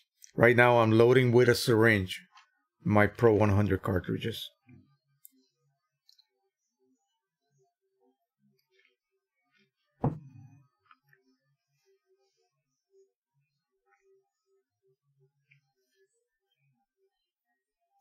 Cal Johnson says, okay, no, Thomas R. Wireless would be 2 meters, 6.5 feet. Cable I not bought yet would need to lead in a blanket. What? Okay, that's a little weird. I'm not gonna read those because I think there's a lot of typing errors here, maybe, possibly. No, nothing meant by that.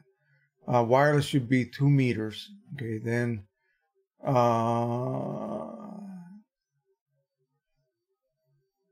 need to lead it at the blanket, not to lead it across the room. That's why 50 meters, 49.2 feet. Okay, whatever. And then some people suggest USB cable as opposed to network cable. I don't know exactly what. But anyway, let's see. We'll go ahead and jump over to something of a different subject. Amos Canzoni says, I didn't subscribe until I had made the decision to buy my first photo quality printer. Thus, I was fence sitting and watching many of your videos first. I guess most subscribers have printers. Yeah, but I mean, you know, like, I don't have a 3D printer. I cannot make things like this. At least not yet. Okay, that may be coming. But that doesn't keep me from not subscribing to a channel. I mean, it's just as easy to unsubscribe to a channel when you kind of lose interest in the subject. But at the point, at least in the beginning, when I'm trying to learn something and I am binging on these videos, I will go ahead and subscribe just to make sure that I catch anything new that's coming. See, I view all of my YouTubes on my TV, so I'm able to just I use a Roku device, and so I can just go to my subscribers tab, and everything that they have uploaded new shows up on that one page. So I can just go through all my subs and see what they have new. I don't have to click that bell notification icon at all. That only applies for people on phones, tablets, and computers.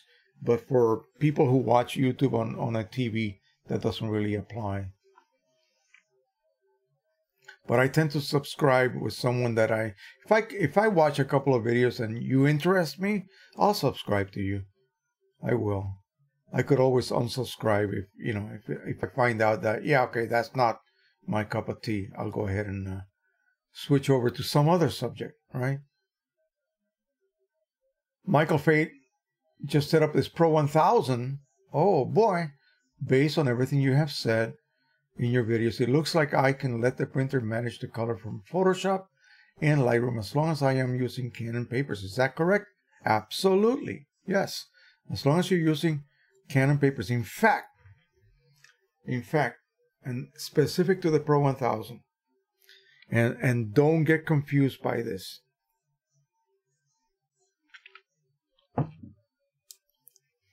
Don't confuse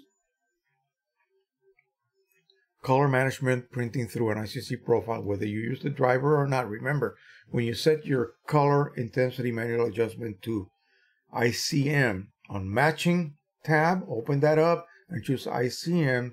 And if you're printing on matte or Pro Luster or semi-gloss or glossy, whatever, as long as you're telling the driver to use ICM matching, it will load that same profile, the matching profile for Canon papers. So not only are you printing through the Canon paper profile through the driver, which means you don't have to worry about Photoshop managing color or Lightroom. But here's the best deal. Here's the best part of this. If you're going to concentrate on Pro Luster, for instance, that's just what you're going to cut your teeth in, okay? You're going to learn, you're going to master the process just using Pro Luster. And that's what I suggest you do. Just one paper. Just master that. So you can print blindfolded. I know if I just press this button, do this and that, I'm going to get a perfect match. Okay, because I have done all my other preliminary setup. My monitor matches my output of that standard image. Again, repeat over and over and over. That's how it goes. So, guess what you can do with the Pro 1000? Because the Pro 1000 out of the box is not perfect, I hate to tell you, but neither is any other printer. It's not perfect.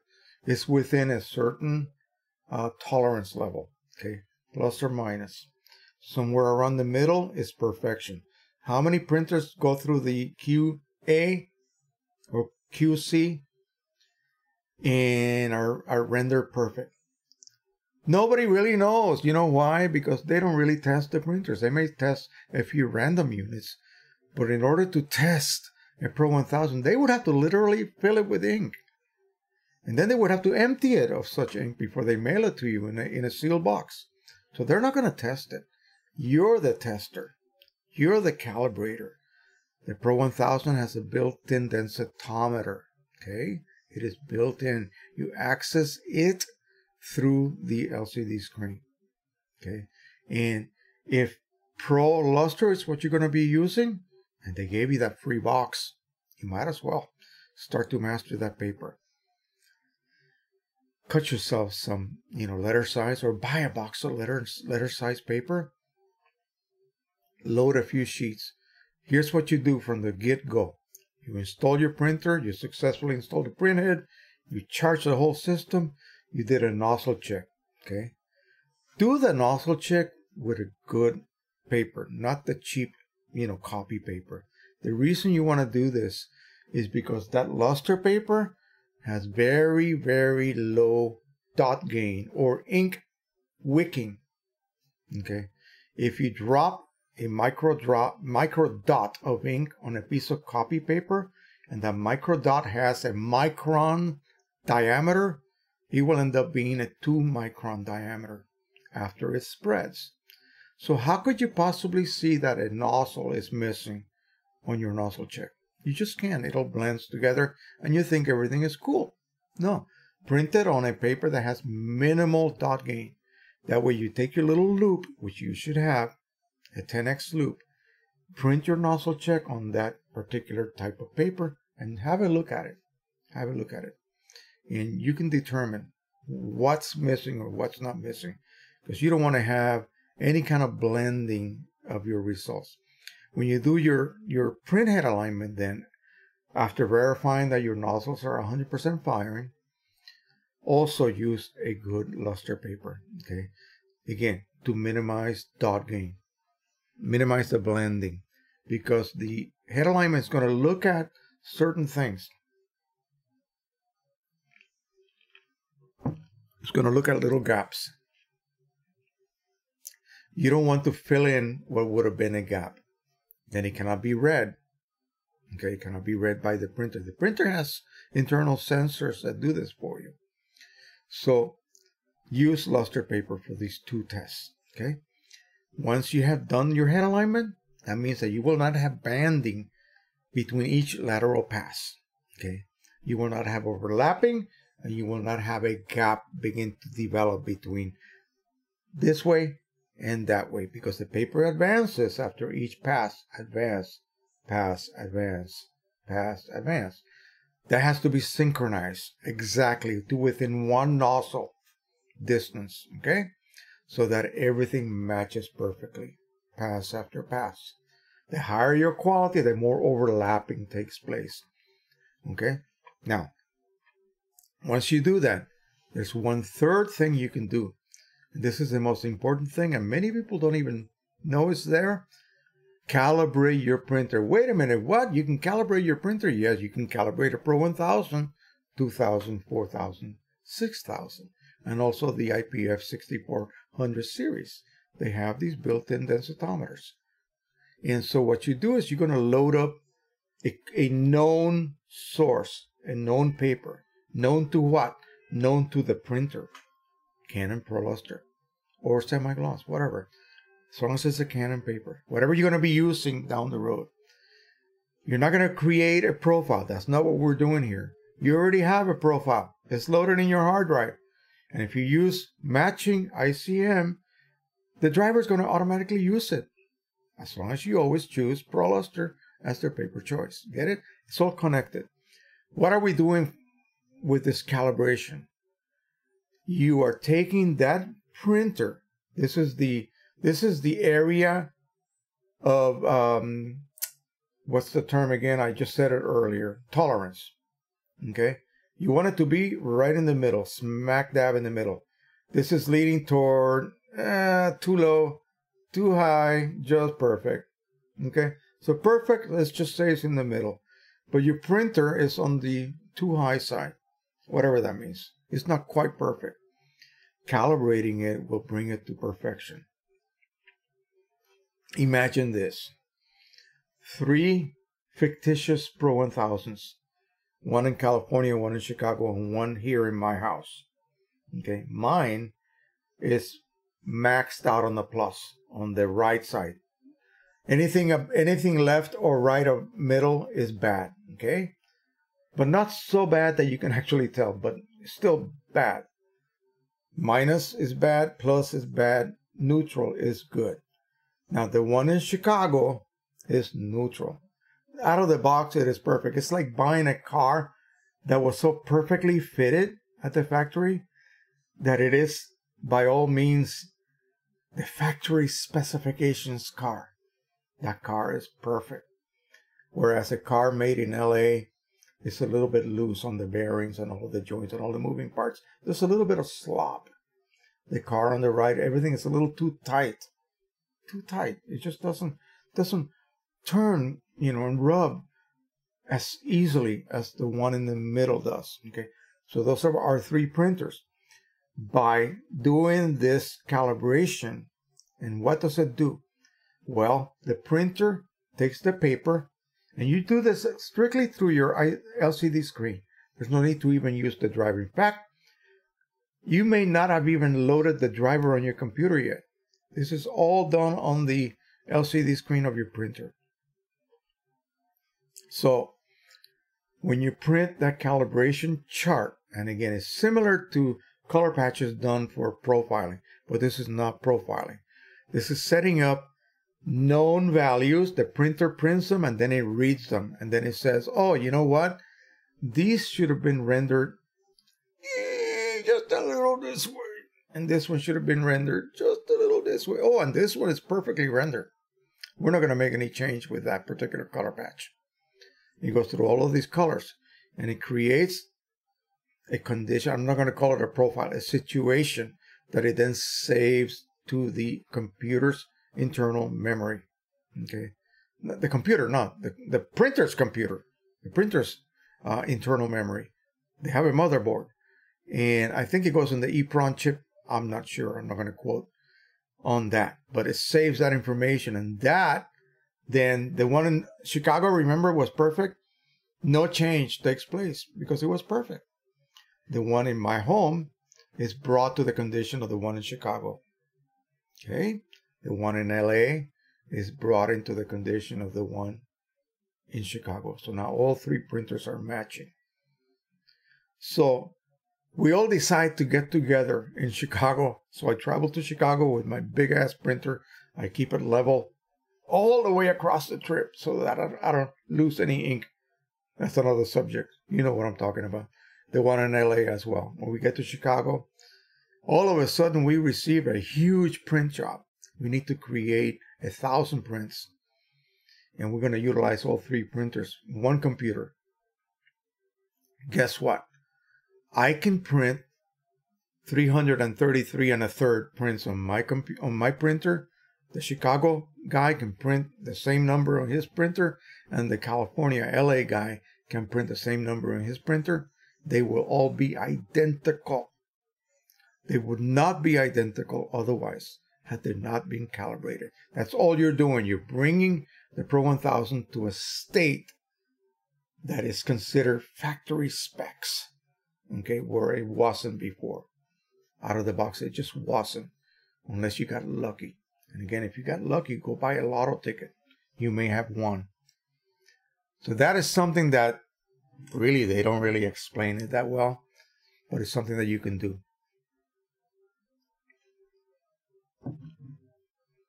You can sort of do that as well, excuse me, with the Pro 1 and the Pro 10, utilizing the Canon color management tool. But then you have to use one of these. You have to have one of these, because those printers do not have internal densitometers. You have to have one of these X-Ray products to be able to perform that internal calibration. All it'll do is just bring that Pro 10, that Pro 1 to a guaranteed so-called factory specifications level, where it may not have been. So what does that open up? Well, it opens up all kinds of different opportunities, right? I can create a single profile and give it to the guy in LA, the guy in Chicago. Now that our three printers are identical, they both output the same quality output, I can share the same profile. Whereas before calibration, each of us would have to create our own profile if you really, really want to get picky about it. Okay. I usually share profiles that I create. Those are more generic. So yeah, I made it on the Pro 100 with Precision Colors Signature Edition ink on this paper. And I give it away in my Facebook group. That's assuming that you are also the owner of Pro 100 using Precision Color Signature Edition and that very same paper. You should get close to similar results as mine. Not exactly, because mine may be calibrated and yours may not be. But you'll still get pretty much as close as you can possibly get. There'll be a slight deviation that no one's going to really see, but only instruments can read. So that's the whole thing about calibration, is just to bring your printer to a standard.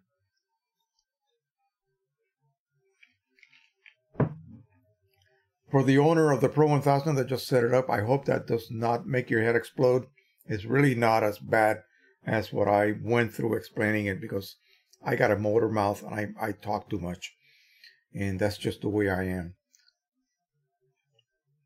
It's really a lot simpler than that. You just perform those actions, and when you are done, you basically are done. You're ready to begin to print.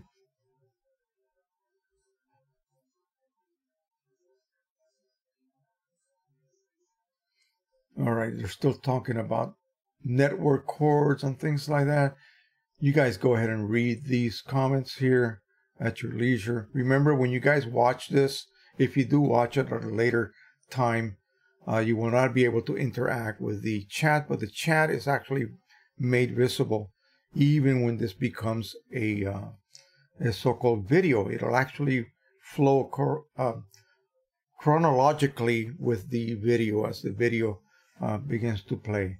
So right now we've been on for almost 2 hours. We got about another hour to go. Our good friend is going to come to visit us. We're going to go watch a movie upstairs. So I don't want to stay too late tonight, but it's a few more subjects I want to possibly cover up, especially if we start looking at some of these comments here. There may be some things that we need to address here for everyone. I haven't spoken with Mike from Precision Colors for quite a while. Since the last time we spoke, I think he was simply telling me that after the development of the signature edition for the Pro 100 inks, he's going to take it easy. No more ink developments for the time being, at least not for the rest of the year. I don't know what else he's going to address. I think he was going to do a signature edition for the P800, for which there is not one. There's some improvements to be done on that ink set as well. And again, folks, you know the situation with the P800. There's really no convenient way to use refillable cartridges or third-party products. It just isn't. If you're brave enough to try that so-called chipless firmware, by all means do so. If you've already invested on a decoder board, many of you know about them, but very few of you probably have done it. I only have one because I was given one as a promotional item, and I did some videos to show it off, and I also did some videos to show off the fact that the first two did not work. So, they still were gracious enough to provide me with a final copy of it that worked and is still working on my computer. On my printer, my P800. But really, realistically, really, there's no other way except to use the chipless firmware, 60-something dollars. And you better install it correctly. You better follow the steps. I have not seen yet an actual demonstration of the installation on a P800. It's always some other printer model. So you got to take it with a grain of salt. But it's there to be sold by the people at the WIC tool, WIC tool. And again, if I had an extra P800 that I could just, use as a guinea pig, I would certainly use it. But I don't want to take a chance with my only P800 that I have here. And so far it's working perfectly with the refillable cartridges acting as just ink receptacles. It doesn't use the chips any longer because it's using the chips embedded within the decoder board. All of that is bypassed. The decoder board now controls all chip recognition and resetting to full. Pain in the neck, but it's all we have to go by. And so I don't know why he wants to do a signature edition ink set for it. Hey, if he wants to, he's more than welcome to do so.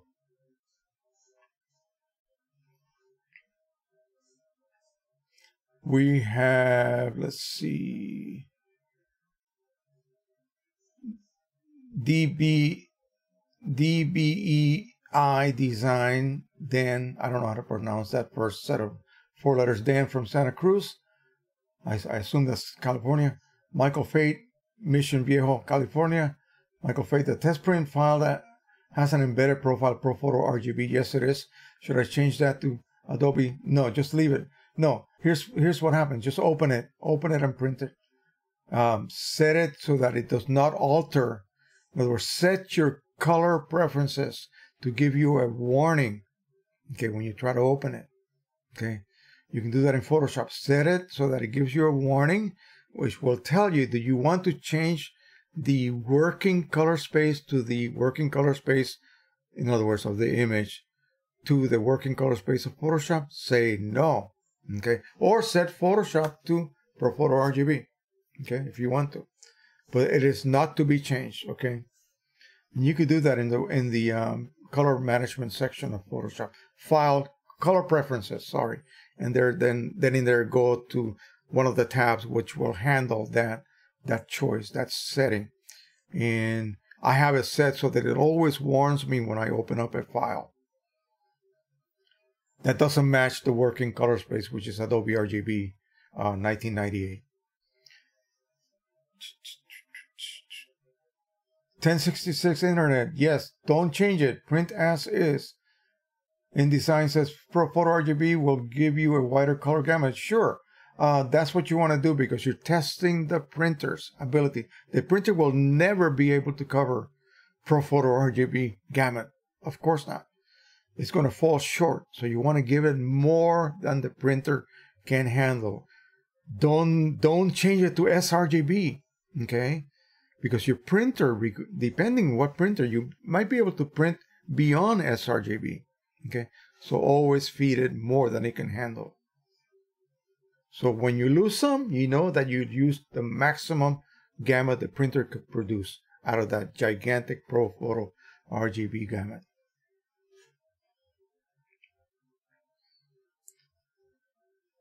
.1066 says, Jose Rodriguez, when are you getting your test Pro 100 Sys? I looked into it. I just haven't ordered it yet. I did get a little bit of money coming in from in my PayPal, so I may go ahead and order it this week. And maybe I'll just go ahead and forego this swap and just fill the Sys with those inks. The problem is, no, there'll be no problem. They don't sell it pre-filled with inks. I'm thinking of something else. Something else they used to sell on eBay.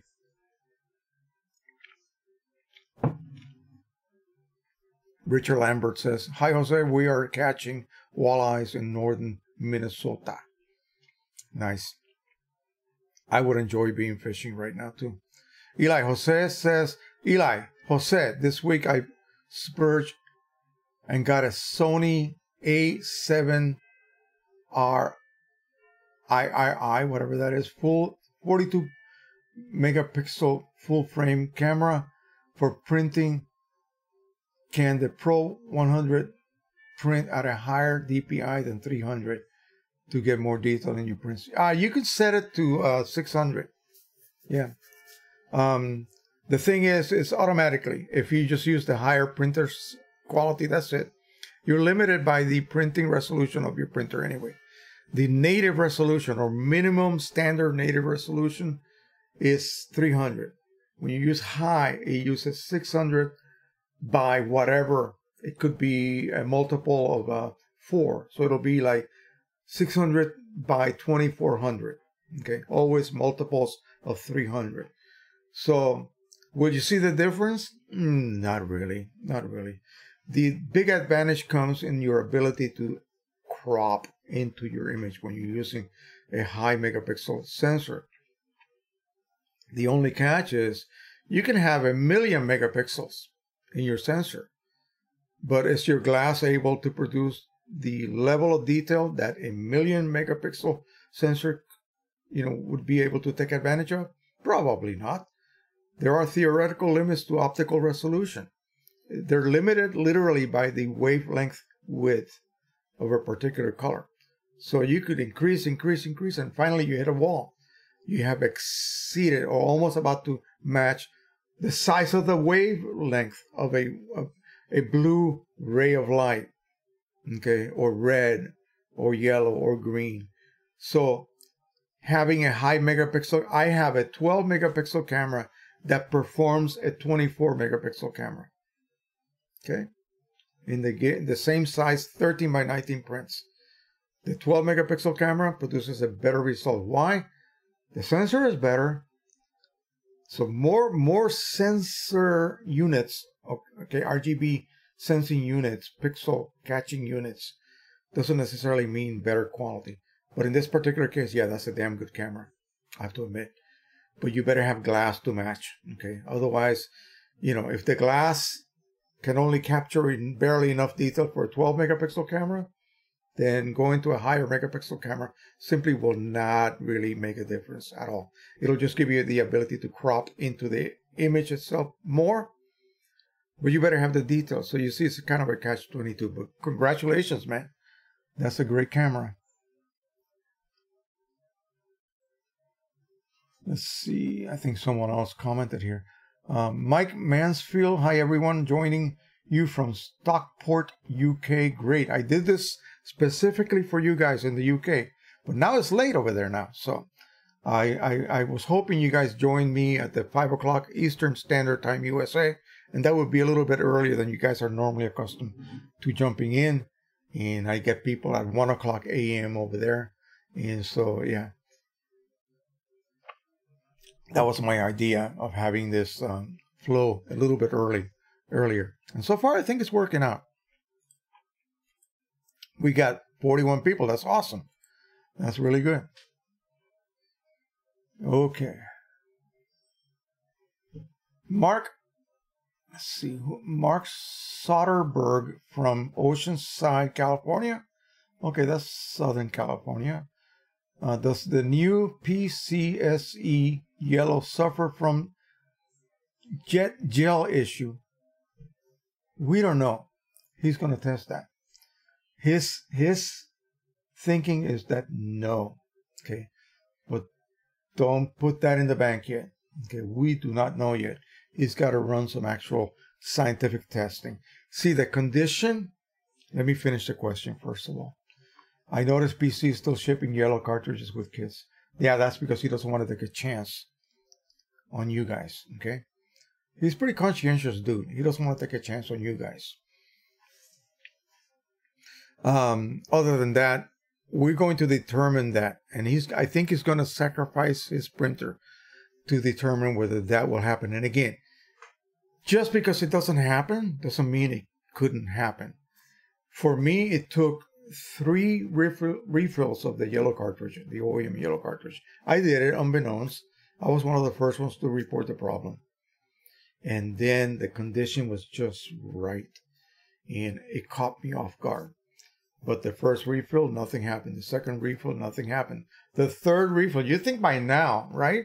By the third refill, it would be late enough. Oh no, bingo, it happened. And it was mild enough for me to be able to clear it with Windex dripping in the yellow intake sponge of the print head. Cleared it out, popped it back into the printer, put another yellow cartridge that I had flushed prior to that, and it was fine. So yeah, it's very tricky. There's no way to really do a comprehensive, like, scientific test. In other words, does it happen just with the inks touching each other? Or is it water? Okay, what is it? What is causing it? We do not know.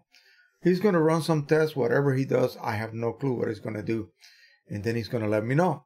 And then I'll pass it on to you guys. But again, you're still taking a chance. You're still taking a chance. I will go ahead and just don't worry about it and just use a flushed card.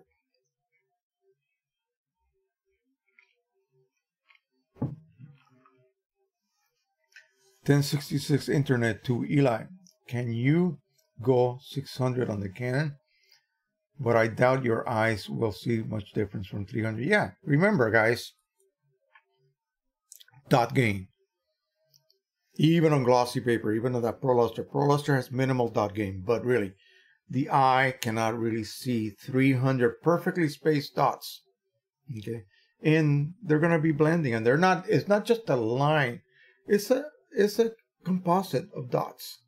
That's what's called dithering. Some here, some there, some there, some there, like that. It's not a perfect grid like a window screen. No, it's not. It's gonna be a smattering of these dots. Who is that?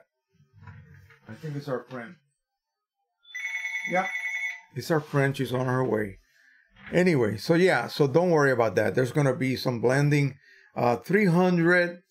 I go to the higher setting of your Pro 100. Just do that, and that will extract the most quality that printer can produce anyway. There's no way to go any higher. That's it. It's either standard or high, period. You're done. So just do that and you'll be fine. And enjoy that new camera, my friend.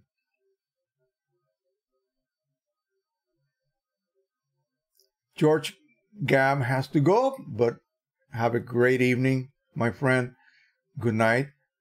Art of Women Photographers here. He has to drag his way away from beautiful women, possibly. Nah, actually, it's quite early over there, 7 a.m. Sunday morning over there.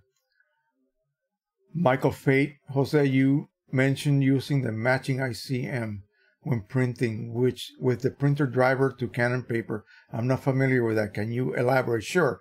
Let me show you exactly what I mean. I'm going to go ahead and minimize this a minute here.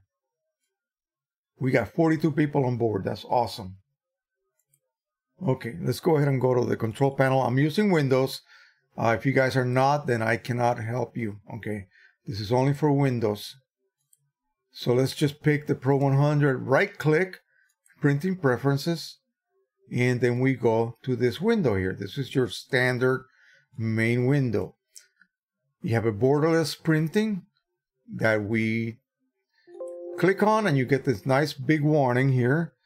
Print quality may deteriorate, or the sheet may be stained at the top and bottom depending on the type of media used. See what I mean? See what I told you? Who reads that? No one does. They just ignore it. Okay, so click on this color/intensity manual adjustment. We'll click on it. It opens up this new tab. Here's what we're going to do. Click on matching. Now, if I am printing, letting the driver control color, remember? Well, we have to go back to the original. Yeah, here we go.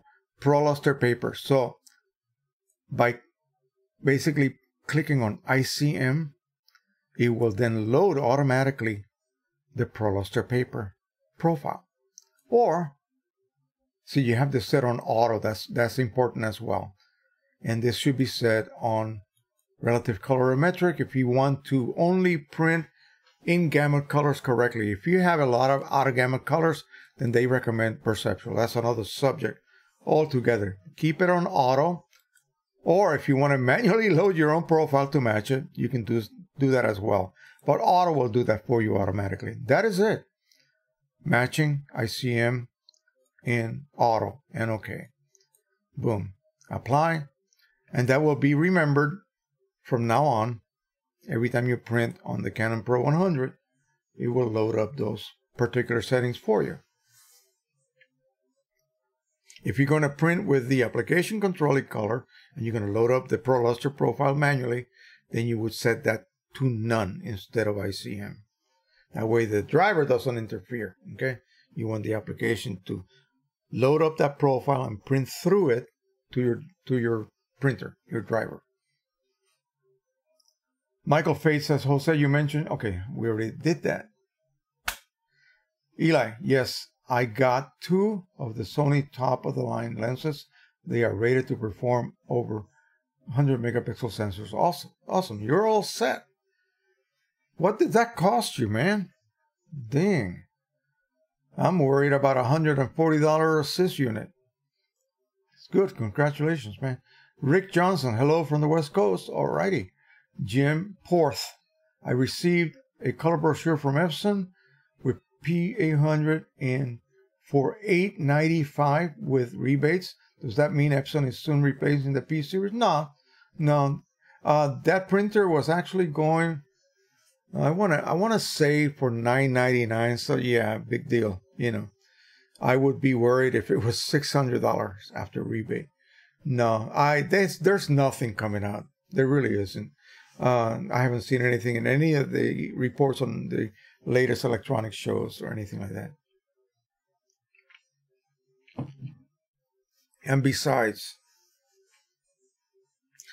I mean, get ready to accept this, but refilling is going to be a thing of the past. Enjoy what you have now. I always say that, and you know, whatever printers you have now, I'm blessed to have like 13 of them at this point. And they're all refillable except for the P800, but at least now I can refill it with my decoder board, whatever, you know. But take care of your printers, okay? I'm going to give you a bit of an analogy because it serves in the same way. Pro 100 can be bought, like I said, in the USA after rebates for like a net, including paper that you get for free, like $50. Buy a couple of those. Keep them on the side. Believe me, I guarantee you that the next consumer level semi-pro printer that Canon makes will very likely be locked. Okay, it will be impossible unless somebody comes up with some sort of reversible firmware. And it's very simple for these guys to come up with a way to not even allow that to work. Okay. So keep that in mind. Enjoy the printers you have now. Take good care of them. Use them regularly. Lack of use will shorten your printer's lifespan. Period. It's not the opposite. It's not because you use them a lot that they go bad. It's because you don't use them enough. If you leave your car sitting around for year after year after year and you only drive it or idle it once a month, it will go bad. Okay, it will go bad. And so the same thing with a printer. Just use it in a way. If you really value your Pro 100, again, like I said, buy a couple of them. So far, they're still in production. And so far, they're still offering these rebates.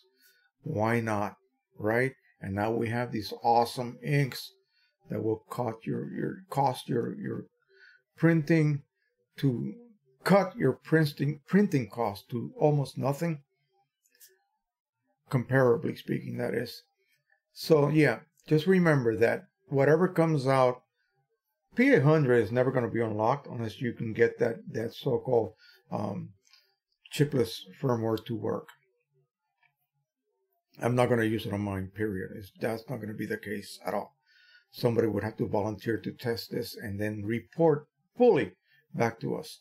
I had a guy on my Facebook group who sort of did that, but I had to go back and forth and literally hit him on the head with a hammer to be able to disclose what it was that he did. And I still didn't get all the details, so whatever, you know.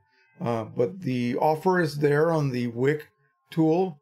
I just can't really verify that it will work because nothing else but the so-called decoder board will allow you to use, refillable systems on that printer.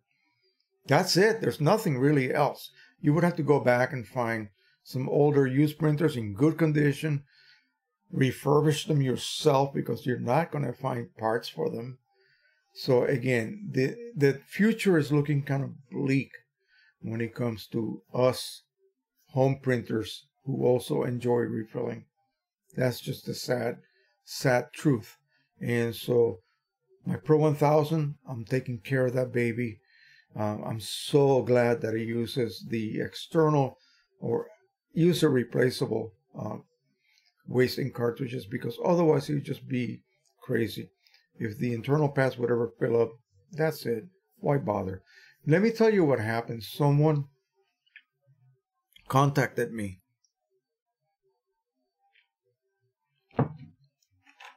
And I could not help them. They wanted to know about the, what was it? The Pro 1. The Pro 1 has gone out of production for quite a while now. And the harsh reality is that there's no support for it anymore. You can't even take a Pro 1 to most service centers, even the Canon official service centers. Mine's about 40 miles north of here, and have them replace those internal ink pads. You know why? They can't locate them. They can't find them.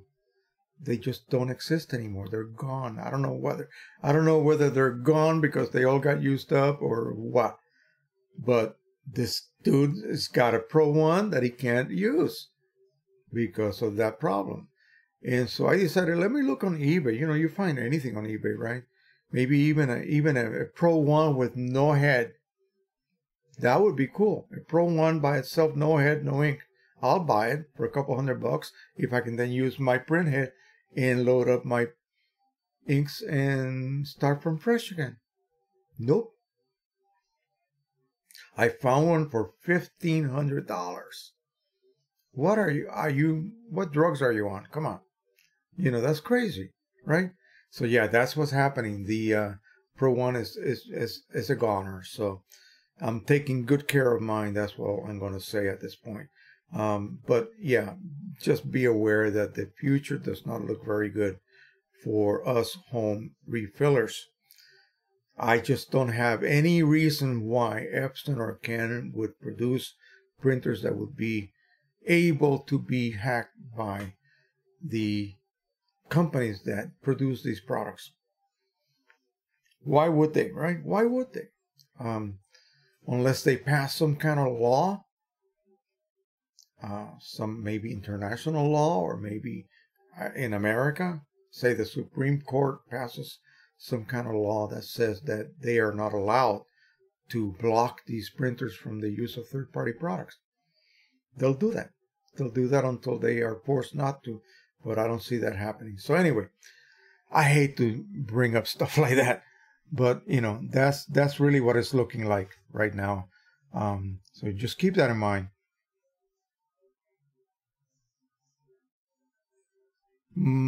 Mark Wagner, still learning from the master. Oh boy. I'm not even close to being a master. Art of Women Photography says, yes, no shoots today, but catching up with editing images and doing some prints for clients. Stay busy. It is Sunday. Mark Wagner, Jose, I just bought my first serious printer, the Canon Pro 100, and my most recent photo shoot now looks amazing in caps. Awesome. I'm glad that was, that's working out for you. Let's check out the Facebook group. We got about 40 minutes left. I'm going to go over this real quick and see what we have going on here. Let's see. We have 2699 members of the group. We got to hit that 2700 maybe by tonight. We'll see. Let me refresh the page and maybe we'll have a request. Nope. We're still at 2699. The only thing that I can't see is if people leave the group. So I see people joining, but I don't see if they actually leave the group.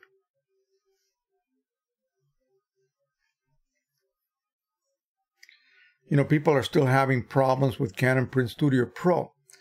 Let me show you guys real quick. Let me see if I have that here. Let me open up Photoshop a minute here.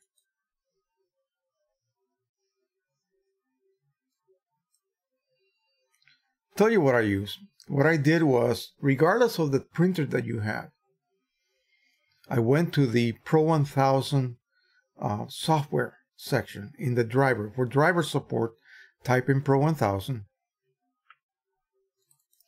and download the, oh, by the way, have a look at this. You see how it's asking me?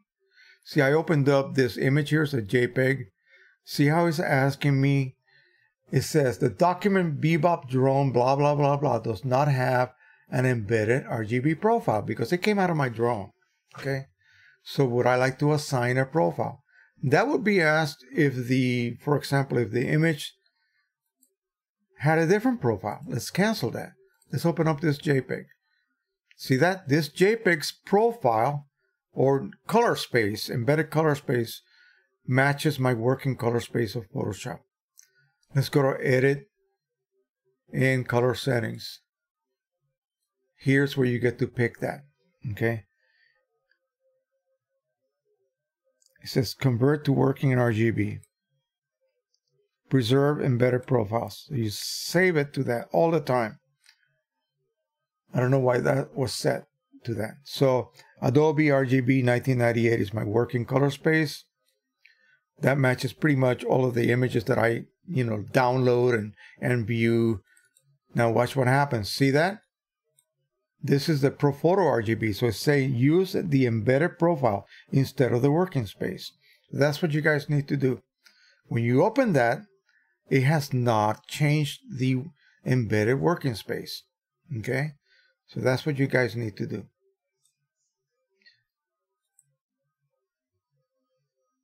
Let me go back to me. That will ensure that, you know, whatever color space the image was embedded with, it will remain the same.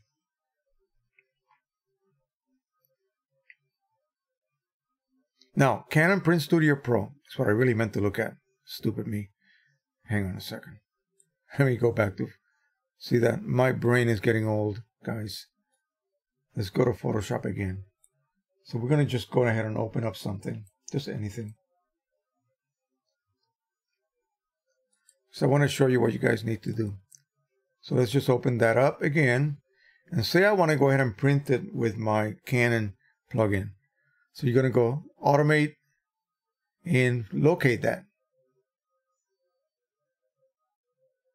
If I even have it installed. I don't think I installed it. It would normally be here. The one that you need to install, excuse my fumbling around tonight, is this one. Let's go ahead and open up a new tab. And I'm just going to type in Canon Printer Driver Support USA.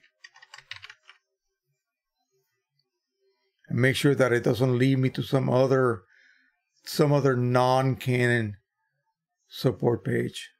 Here we go, Canon USA official. You got to be careful with that. So Pro 1000, we're going to type in Pro 1000. There it is. Click on that. Go. Here we go. So what do we want? Drivers and downloads. So here's what you do. Click on software. We're going to get a specific printer program here. I'm going to find it. Print Studio Pro version 2.23. That's the one we want. And also there's a professional print layout version 1.0 for Windows. Okay. So we're going to go ahead and download both of those. Yeah. We see that. Okay. and then the Print Studio Pro version. Download, and sure, we like that. Okay, so both of them are downloaded. We'll get out of that page. We'll minimize that. Let's see if this works. So this is the one, the layout, and this is the PSP. So we'll go ahead and load that. People are having troubles with actually linking to your Photoshop. It's telling you that you're using a non-supported Photoshop version. Complete. Okay, we'll go ahead and install the layout program. And I'm going to be doing some videos on this in the future. That's it. I think we're done. Let's go ahead and open Photoshop again. Let's see what happens. Let's cross our fingers.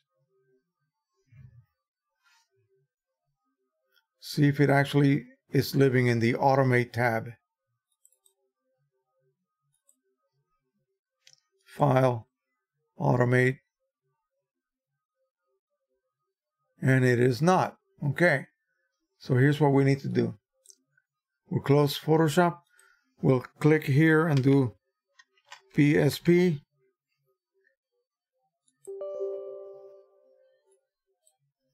Let's see if we can find it.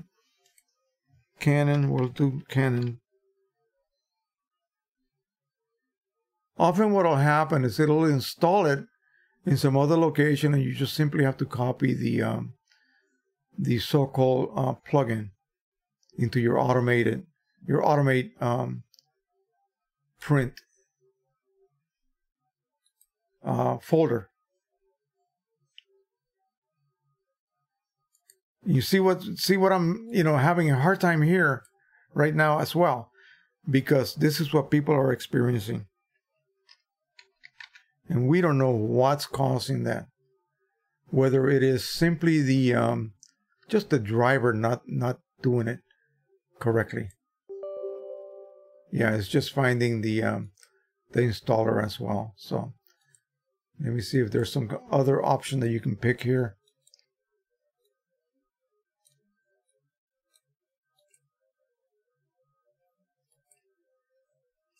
So it's telling you where it's being installed. So let's go ahead and click on your hard drive. We're going to locate Program Files, Canon, and then Print Studio Pro.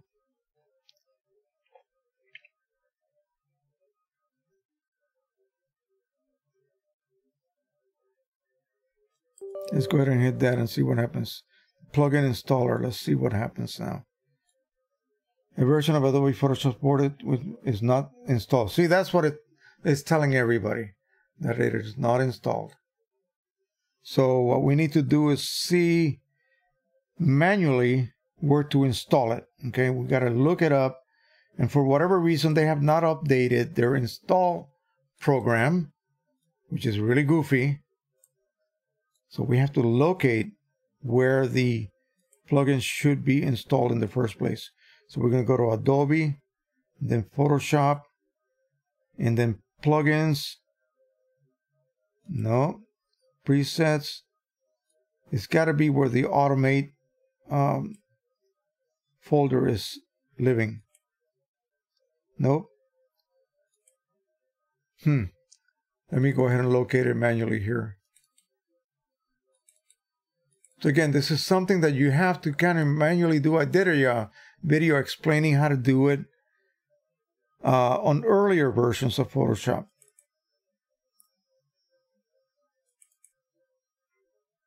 That's not where we want it. Although that may be, because, hold on a second, see that? This is the Qimage Automate plugin, and it is setting in the correct folder.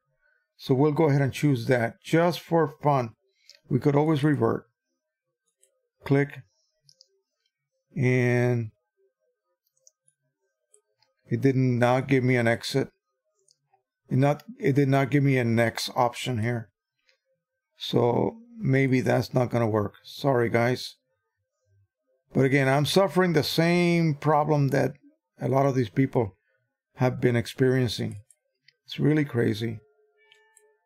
See, if it was a correct one, it would give me a good to go. What if we choose Adobe Photoshop 64?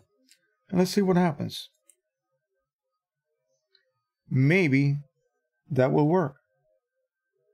I'm going to start the system later because I don't want to cut you guys off. And it says that it's installed successfully. Let's see. There's a ton of people having this problem, folks. That's why I'm taking the time to do this right now. Who knows? Let's open that one up. Let's go to File and Automate. And I still do not see it there. All right, so, that's a problem that exists. Apparently, the installer just does not see the current version of Photoshop. I'm using the very latest because I subscribe to it. And it's not seeing it as something that is viable. So that is nuts. And for whatever the reason, just like with printer drivers and different operating systems, and they don't communicate with each other. They're not keeping up with the updates of each of the two main operating systems. One driver may produce problems on a Mac when you update your Mac OS. The same thing could happen with Windows 10. You update Windows 10. Now Windows 10 is updatable for life pretty much. And the driver that you have running, maybe not being compatible, might introduce some problems here and there. Again, it's crazy. These companies need to continue to update. This PSP plugin is supposed to work with Photoshop, regardless of the version. It's nuts. That should not be happening. So anyway, sorry I couldn't make it work for you guys. I know there's a lot of you who are having that problem. Sometimes it works and sometimes it doesn't work. I don't understand. Maybe if you do a installation with administrative rights, maybe it'll work. Who knows? I will try that later on tonight after I bid you guys goodbye. Right now it's about half hour before we call it a night.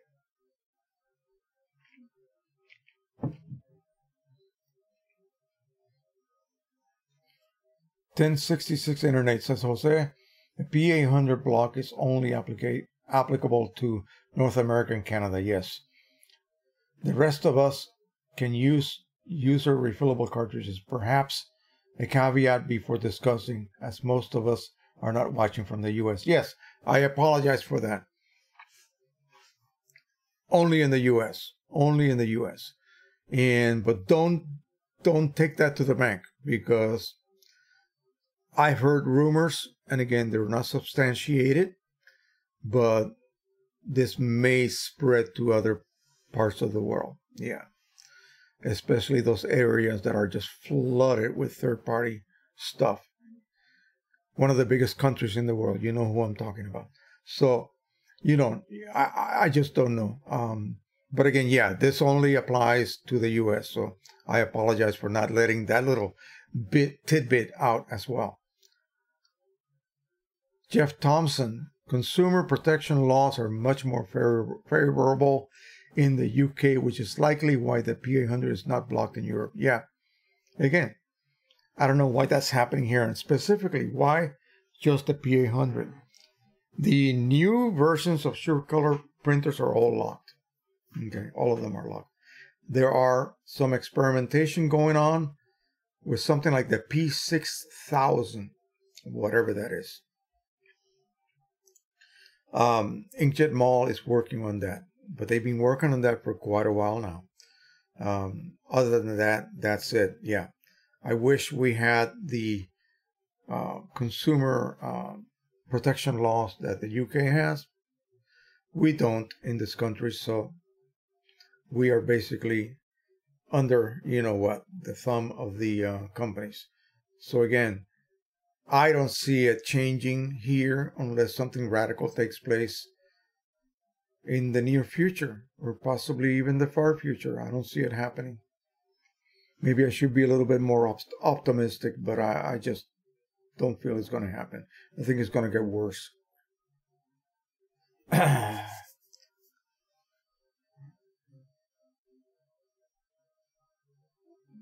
DBEI Design says, check your user directory. Yeah, I will. I will that later on tonight. Mark Wagner, Jose, I have a technical issue. Some of my prints, the reds look great, and some they come out brown instead of red. Boy, that's kind of a blind question. I really don't know what would cause that. A printer should not change in the way it addresses the information that it receives. I couldn't even begin to guess why that would happen. Assuming that all of the images you're talking about look normal on your monitor, that should not happen. That is a weird one. I would have to be sitting next to you as you demonstrate that for me.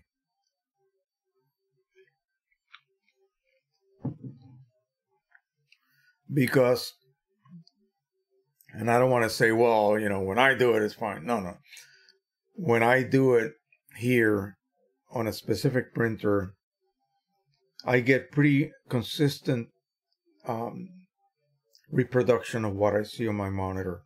Anything that is not correct on print will not be correct on my monitor. So far, I really haven't had any problems with that level of inconsistency, specifically on a specific, specifically on a certain, I don't want to use specifically again, specific color like reds. I would look at my nozzle checks, make sure they're perfect, because that's a constant that needs to be kept constantly 100%. Otherwise, you will have certain color ranges affected by, in output. So I really don't know. That's a tough one, my friend. I'm sorry I was not able to help you with a specific answer. Again, I would have to be like next to you. Mark Wagner, I'm using ICM and relative colorimetry. Yeah, that's a good way to go.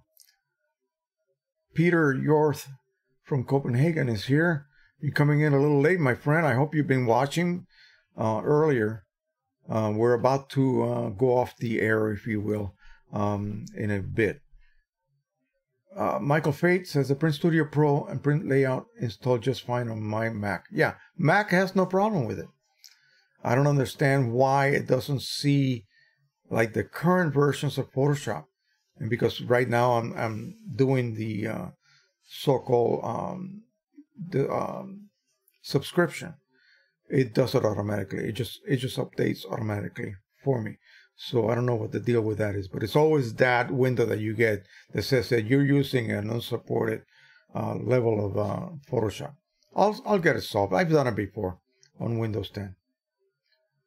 Yeah, another Mac user says that they don't have any problem, but on Windows is a problem. There it goes. People, I always complain about people using Macs having problems that are weird, odd. Yeah, Windows has the same thing too, and nothing you can do about it. Alrighty, so let me switch over to different subject. I haven't seen Mike Cheney shout out anything here during the presentation, but here is my new little toy. Okay, and if you give me a second, let me go get my original Bebop 1. I'll be right back.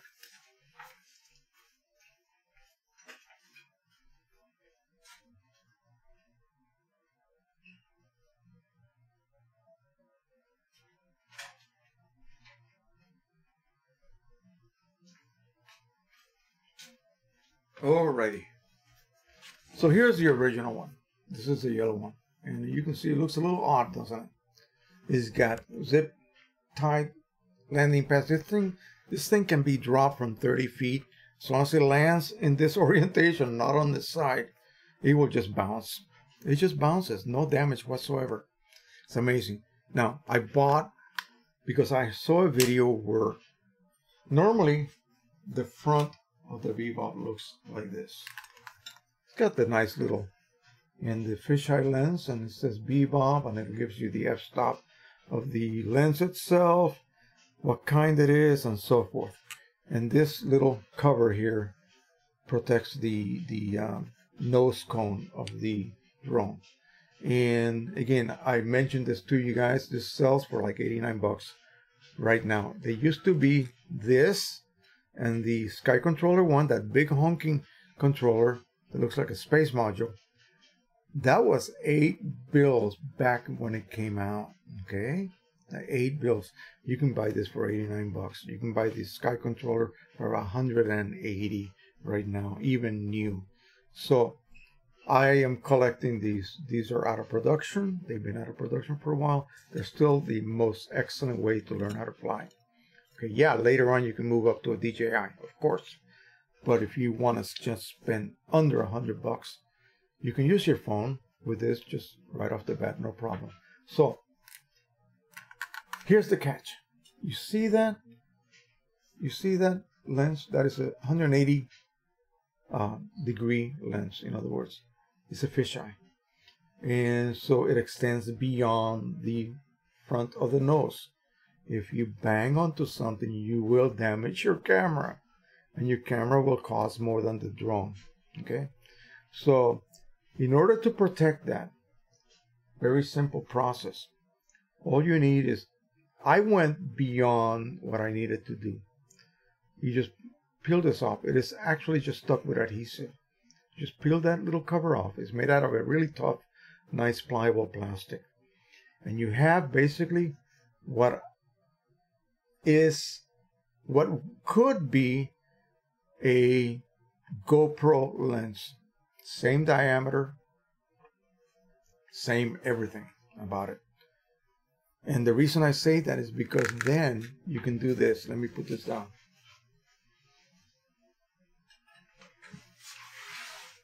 This is my little Frankenstein one because I've done a lot of modifications to this. So check this out. This is a GoPro 52mm filter adapter. I actually cut out, basically you're supposed to take this off and just put it away. And this mount fits perfectly over the current Bebop mount, just like that. Now you can install 52mm filters. How about that for fit? You can dangle the Bebop. Now I can bang the hell out of this. It's 12 bucks is what this costs.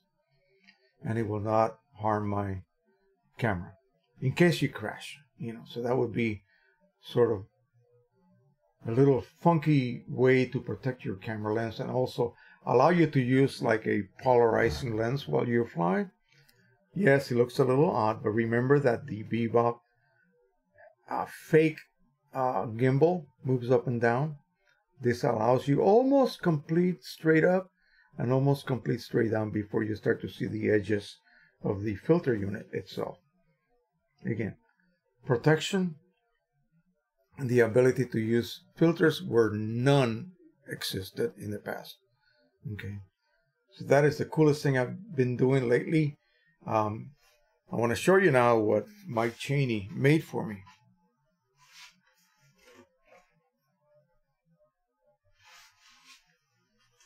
And these would fit on this, and you may have seen examples of this in the past. But he made me some that were done on ABS, I believe it was, plastic. The so-called filament was ABS, and although it was very strong, it wasn't flexible enough. This one is. I don't know what he used for this.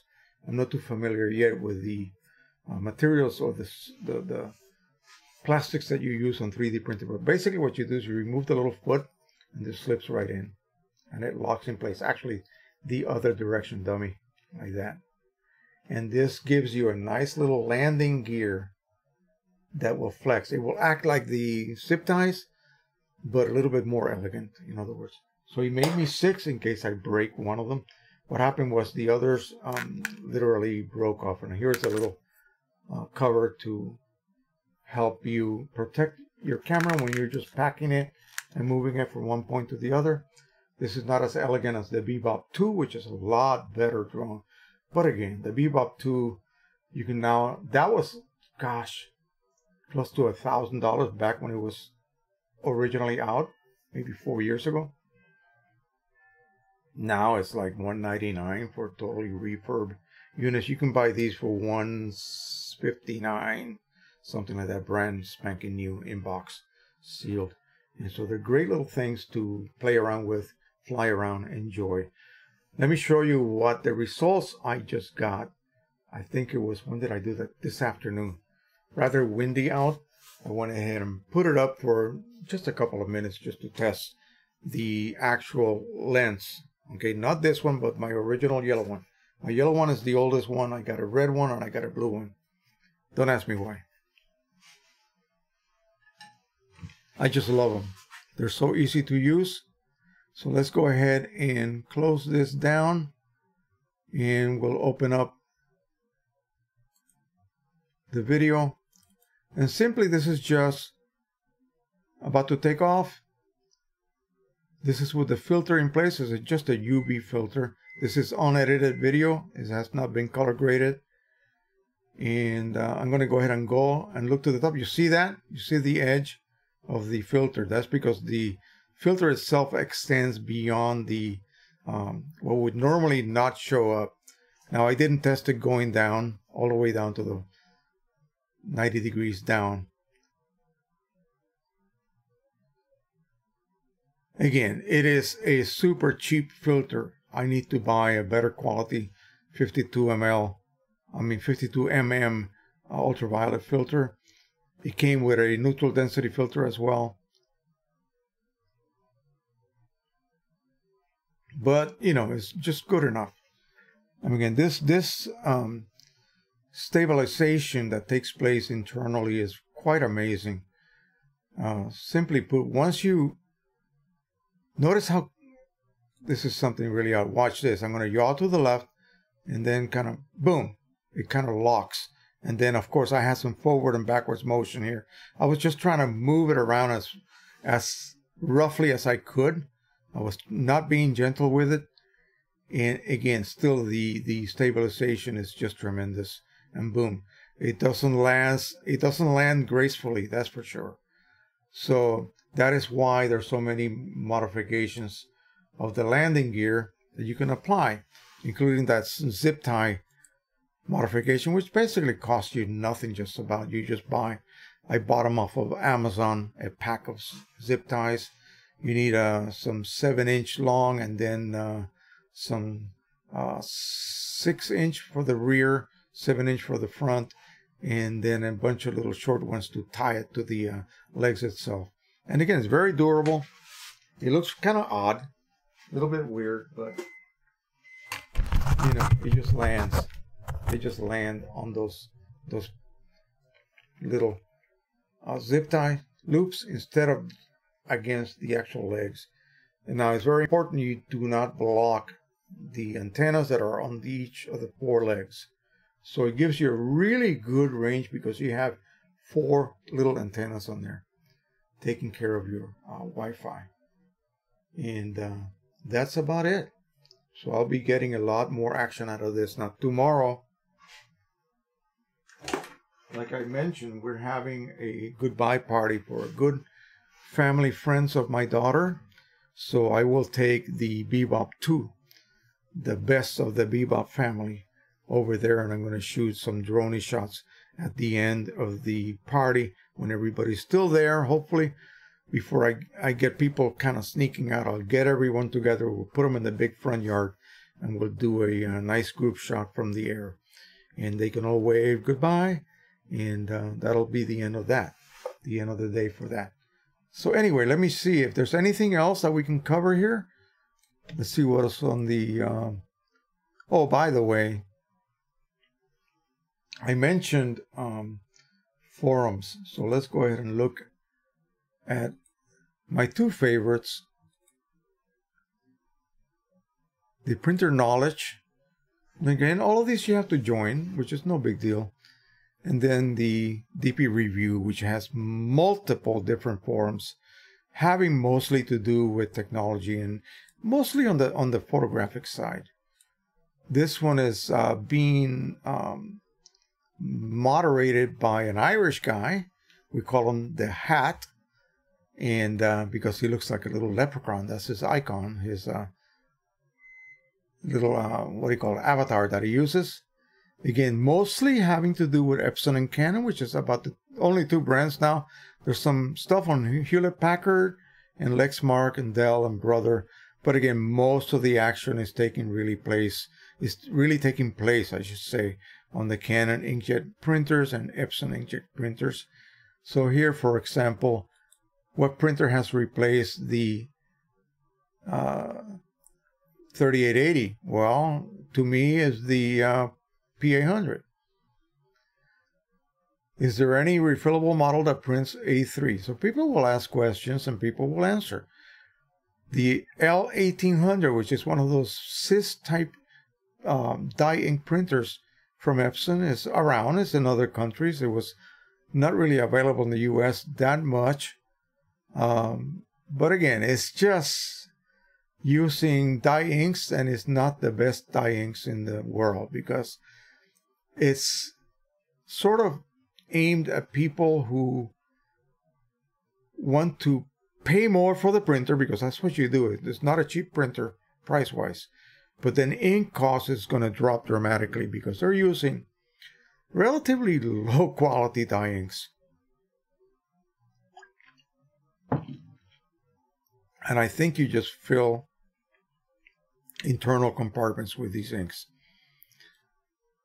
But if I remember correctly, they were using some sort of a barcode type mechanism to keep you from refilling, but I think that's been beaten already. This is Mickling is Mike Lee, the owner of Precision Colors. So he does correspond with them a bit.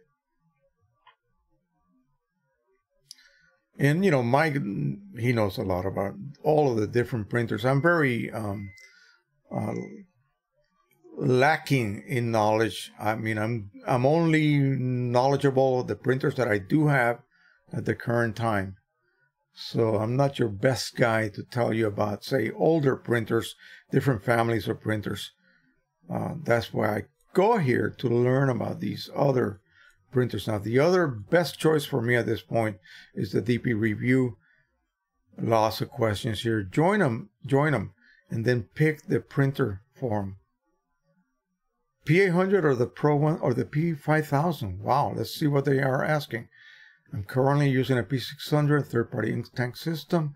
I print every day, mostly A4 sheets, obviously Europe. The quality is just okay for me. Small details are unsharpened and just not good enough. Really? I'm looking into the P800 and the P5000. I learned the P5000 head has 360 nozzles plus 10, plus it has 11 colors. Is it the choice for me? Well, it all depends, right? Gotta remember, that's the 4900, the dreaded 4900 that they revised. And so far, so good. I haven't heard any kind of problems. So anyway, you will find lots of questions like these. And also images that you can go ahead and browse and look. I get some of my images that I print through here. This one is basically that big. That is about 72 PPI right now. They were reviewing this. Let's go ahead and open it up. So this is, you know, you can print this, make a 5x7 of it, and you can test other people's work. And let's see, you can go to the next one. Is there a next one? Yep. Lots of different images for you to play with, mess around with, see what other people are doing. They have challenges that they perform every so often. And so it's a very good way to uh-oh, wait a minute, what did I do? All right, there we go, we're back. So let's see if there's any more questions. Please go ahead and ask. I hear that our friend is here. We got about 5 more minutes here to go. So let's see. Mike Cheney is still here. Great. Jeff Thompson says, are you using relative colorimetric? That was earlier. Yep. Relative is really meant for if you do not want to cause any color shifts on tones that are in gamut, then relative colorimetric. Tones that are out of gamut will just be pushed in, but the ones that are already living happily in that gamut bubble will not be shifted to allow the other ones to come in. Okay, so portraiture, wedding shots showing faces with skin tones, you don't want to shift those skin tones just to allow something bright red to come in, you see. Whereas that's relative. So perceptual just causes everything to shift. Everybody move to the center of the room, and the room is a round, amphitheater type place. So everybody has to go to the center of the room. They were shifted, you see. They were in gamut to begin with. They were made to shift to allow out of gamut colors to be brought in. Okay, you don't want to do that with babies' faces or brides' faces. Skin tones are important. You want to keep them locked. So what good is perceptual? Well, if you print oceanscapes, seascapes, landscapes of all sorts, don't do it for your logo printing, because then your colors will be shifted. So that's the difference between two. That's a very symptomatic explanation, is that a word, of those two rendering intents. Jeff Thompson says to Mark, relative colorimetric may cause in-gamut colors to shift. If there are other colors out of gamut, try perceptual. That's what I just said. Jeff Thompson says, scratch that, I have it backwards. No. Relative colorimetric will not cause colors to shift. Yeah, perceptual will. You were right, and I was wrong again, and then you realize you were wrong too. Yeah. See what happens? Amos Canzoni says, how precise can you maneuver these drones? Actually, not in a forest between trees. No, outdoors, wide open spaces. I can let my drone just sit there. I did that the other day. I let it sit, and I found some weeds that were growing up on my pine tree, and I went to pull them off. I dropped my remote on my chair, and when I came back, the drone was still floating there, in the same spot I left it. They use GPS location to triangulate what their position is, and even if I just reach below and I grab one of the legs, I'll demonstrate what I mean. If it's hovering and I grab one of the legs and I do this, it'll fight me, and when I let go, it'll come back and situate itself back where it was. If I do this and try to tip it, it will fight me. You will hear a change in RPM of the motors trying to fight that, and it will go back to its location. If I had it low enough so that I can go from the top and push it down, if I let go, it will rise up to that particular altitude. Not perfectly. It's not as good as a DJI product, like a Mavic Pro or even a Spark. And by the way, Eli, I was going to wait for the Spark 2 to come out, but they have stopped the announcement indefinitely. So we were all concerned with the fact that, what are they going to introduce into Spark 2? Will they have a 4K camera? Will it be more than just a 2-axis stabilization gimbal? Who knows? So, is it going to be a couple $100 more?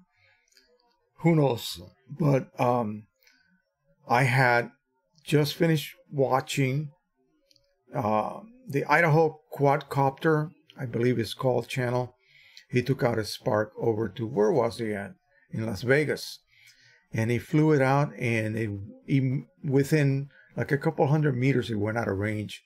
And it would refuse to come back, return to home.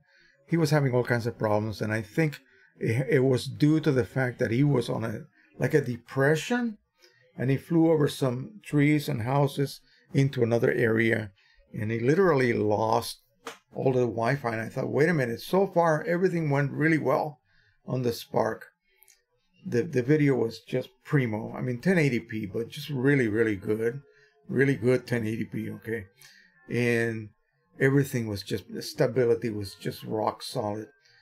But then he had all of these problems come up, and I was like, wait a second. I was ready. I swear to God, I was ready to buy one at that point. And then I realized that this is just the other day, just 2 days ago. And I thought, what caused this? This guy is really experienced. So I'm wondering, maybe it was just an isolated, situation in an isolated space or place. Something caused this to happen. He was sweating bullets trying to get that thing back. Okay, he didn't know whether it was going to come back or not. And finally he was able to get it back. And just in the nick of time, because he was running out of battery. And really weird. Every time he tried return to home, RTH, it would go to this, that he did not something. I forget what the term was. You know how the DJI app talks to you, Yeah, it was saying something back that was not being allowed to connect or something like that. And every time he did it, it would repeat the same thing. And finally, by some kind of luck, he got it to come toward him a little bit closer so that he can actually see it. And that's why I will never fly any of my machines beyond line of sight. I don't trust any of these systems whatsoever. Call me crazy, I just don't. So other than that, yeah, they're very stable. It depends what you buy. You could fly a non-GPS drone and you control it. You're controlling that sucker. If you let go, wind will cause it to drift. It does not have a hold to hold its position by triangulating where it is located via multiple GPS satellites. So it will drift. So you are in control. I have several of those types of drones, and that's where I learned to fly. So I think that's really the best way to go, because then you will not be so accustomed to everything being done for you automatically. The positioning, the stability, you don't have to worry about, obstacle avoidance, all of this stuff. You need to learn to do that on your own. I would not recommend flying between trees in the woods. No, it's just too difficult. You will lose connectivity, you will have problems, and most of the time you'll crash. And at some point you'll ruin your drone anyway. So anyway, okay. I think we got someone from Greenland just came on now. Oh, what a shame. We're about to sign off. We're a little bit beyond the 3-hour limit. Anyway, I hope that you can get to watch this on the replay later on. I know it's late over there. But anyway, I really appreciate you coming on. I wish I could pronounce your name. Ulan Nak Injinman. I know I butchered that. Thank you. Yeah, terrible. But anyway, thank you for coming on tonight. And I welcome you, and I hope you visit us again in the future. We'll be on at 5 o'clock most Saturdays now, unless family events get in the way. So that should alleviate the European watchers, and so they don't have to stay up so darn late just to watch me. Mark Wagner says, Jose, I did an nozzle check and it looked fine to me, but I went ahead and did a cleaning. Don't worry, I have lots of ink in standby. Yeah, I don't know what that would cause, that sudden or non-consistent performance on whatever color. This just looks really odd to me. The cleaning didn't make any difference. He says, yeah, I don't think it would. If you do absolutely have all, this is a Pro 100, right? If you have all of the channels firing correctly, it only points to the images, because the only thing that would make me not think it was an image problem would be if the same image produce problems with red reproduction randomly.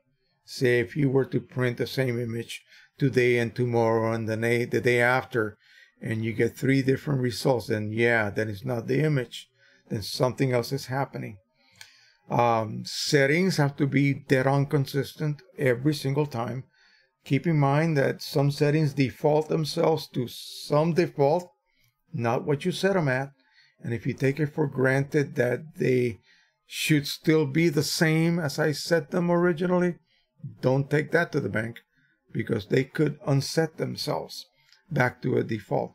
If you did any kind of update of your OS, everything resets itself in most cases. So yeah, don't rely on that. Qimage is great because it allows you to save jobs, and it remembers every setting that you use, whether it was a default setting or something specifically that you set your driver at for that particular job.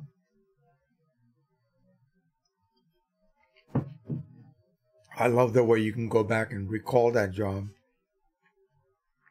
2 months later and print the same thing. As long as you got the same inks and your printer's performing the same way as it was when you created that job, you saved it as a job, it will pull up all the settings. Even if you did it in multiple images from multiple locations, it will bring those images in, load them as the job, and you should be able to reprint that set of prints, that set of images identically, and get the same results you got the previous time. Okay.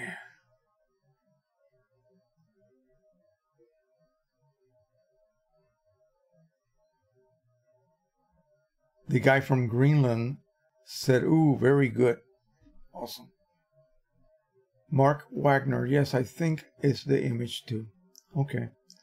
Yeah, experiment. Try the standard image first. Try the standard image. Make sure that those reds are reproduced correctly. Anything else? Look at this red. I mean, look at this. This looks just like my monitor. And this is a crappy, JPEG I downloaded from the printer form. But you need to print that standard image. I can't even locate it now. Here you go. Print this baby right here. This is one you need to print. Print that. And if you get nice bright red strawberries, then you know. And then you print, let's just say if you get the great looking strawberries and then you print yours and the reds are not so good, then is that. Then try another image and see if that's the case. It could be the working color space of that particular image, whatever it is embedded at.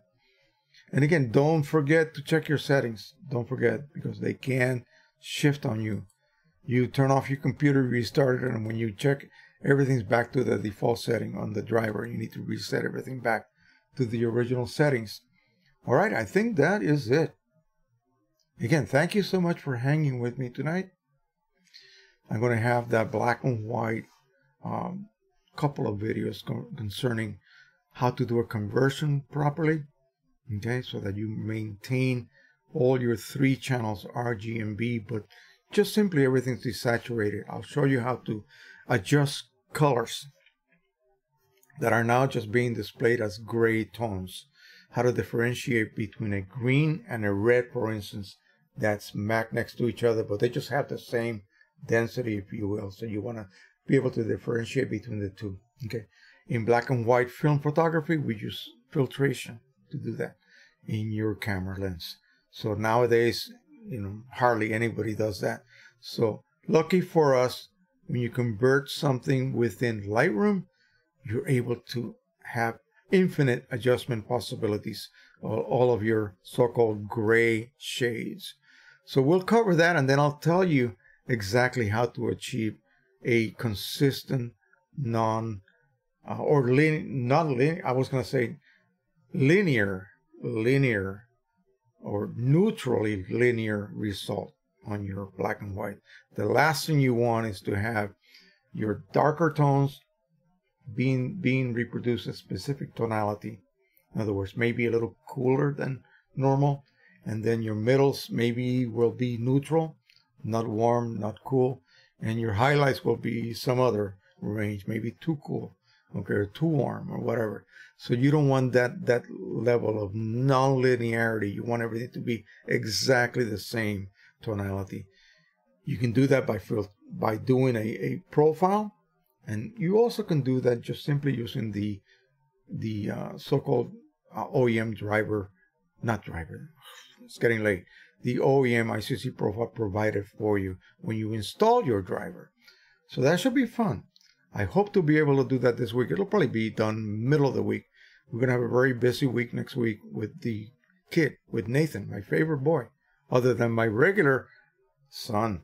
He is my number one boy, and Nathan is my number one small boy. I always have to tell him that, otherwise he'll get upset. All right, thank you so much. Don't forget to subscribe. Keep the subscriptions coming in, especially you viewers sitting on the fence. Subscribe, commit to the channel.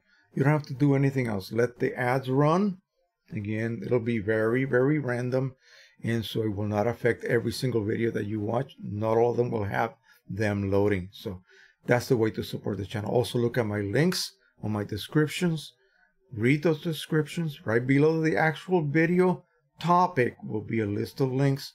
Check those out. There's many ways to support the channel there as well. Okay? And also some out of the external links to other services that I promote, in other words. Oh, wow. Jim Porth just dropped a $10 super chat. I'm glad I hung on for a little bit longer. I appreciate that so much. Wow. I guess I must have given you some information that you enjoyed. Thank you so much, my friend. Appreciate that tremendously. Mike Cheney, see you all soon, and good night. Thanks for the great stream. Yeah. So, Mike, thank you for the legs. I'm going to pop them on the new Bebop tonight. And we still got a little light outside. It's a little after 8, but it's still light enough for me to test them, and we'll see what we get. We'll try a couple of landings, and I'll get back to you and tell you how they perform. All right, thank you so much. Don't forget to subscribe, share, and like, as I said. Happy printing, everybody. Let's play some music.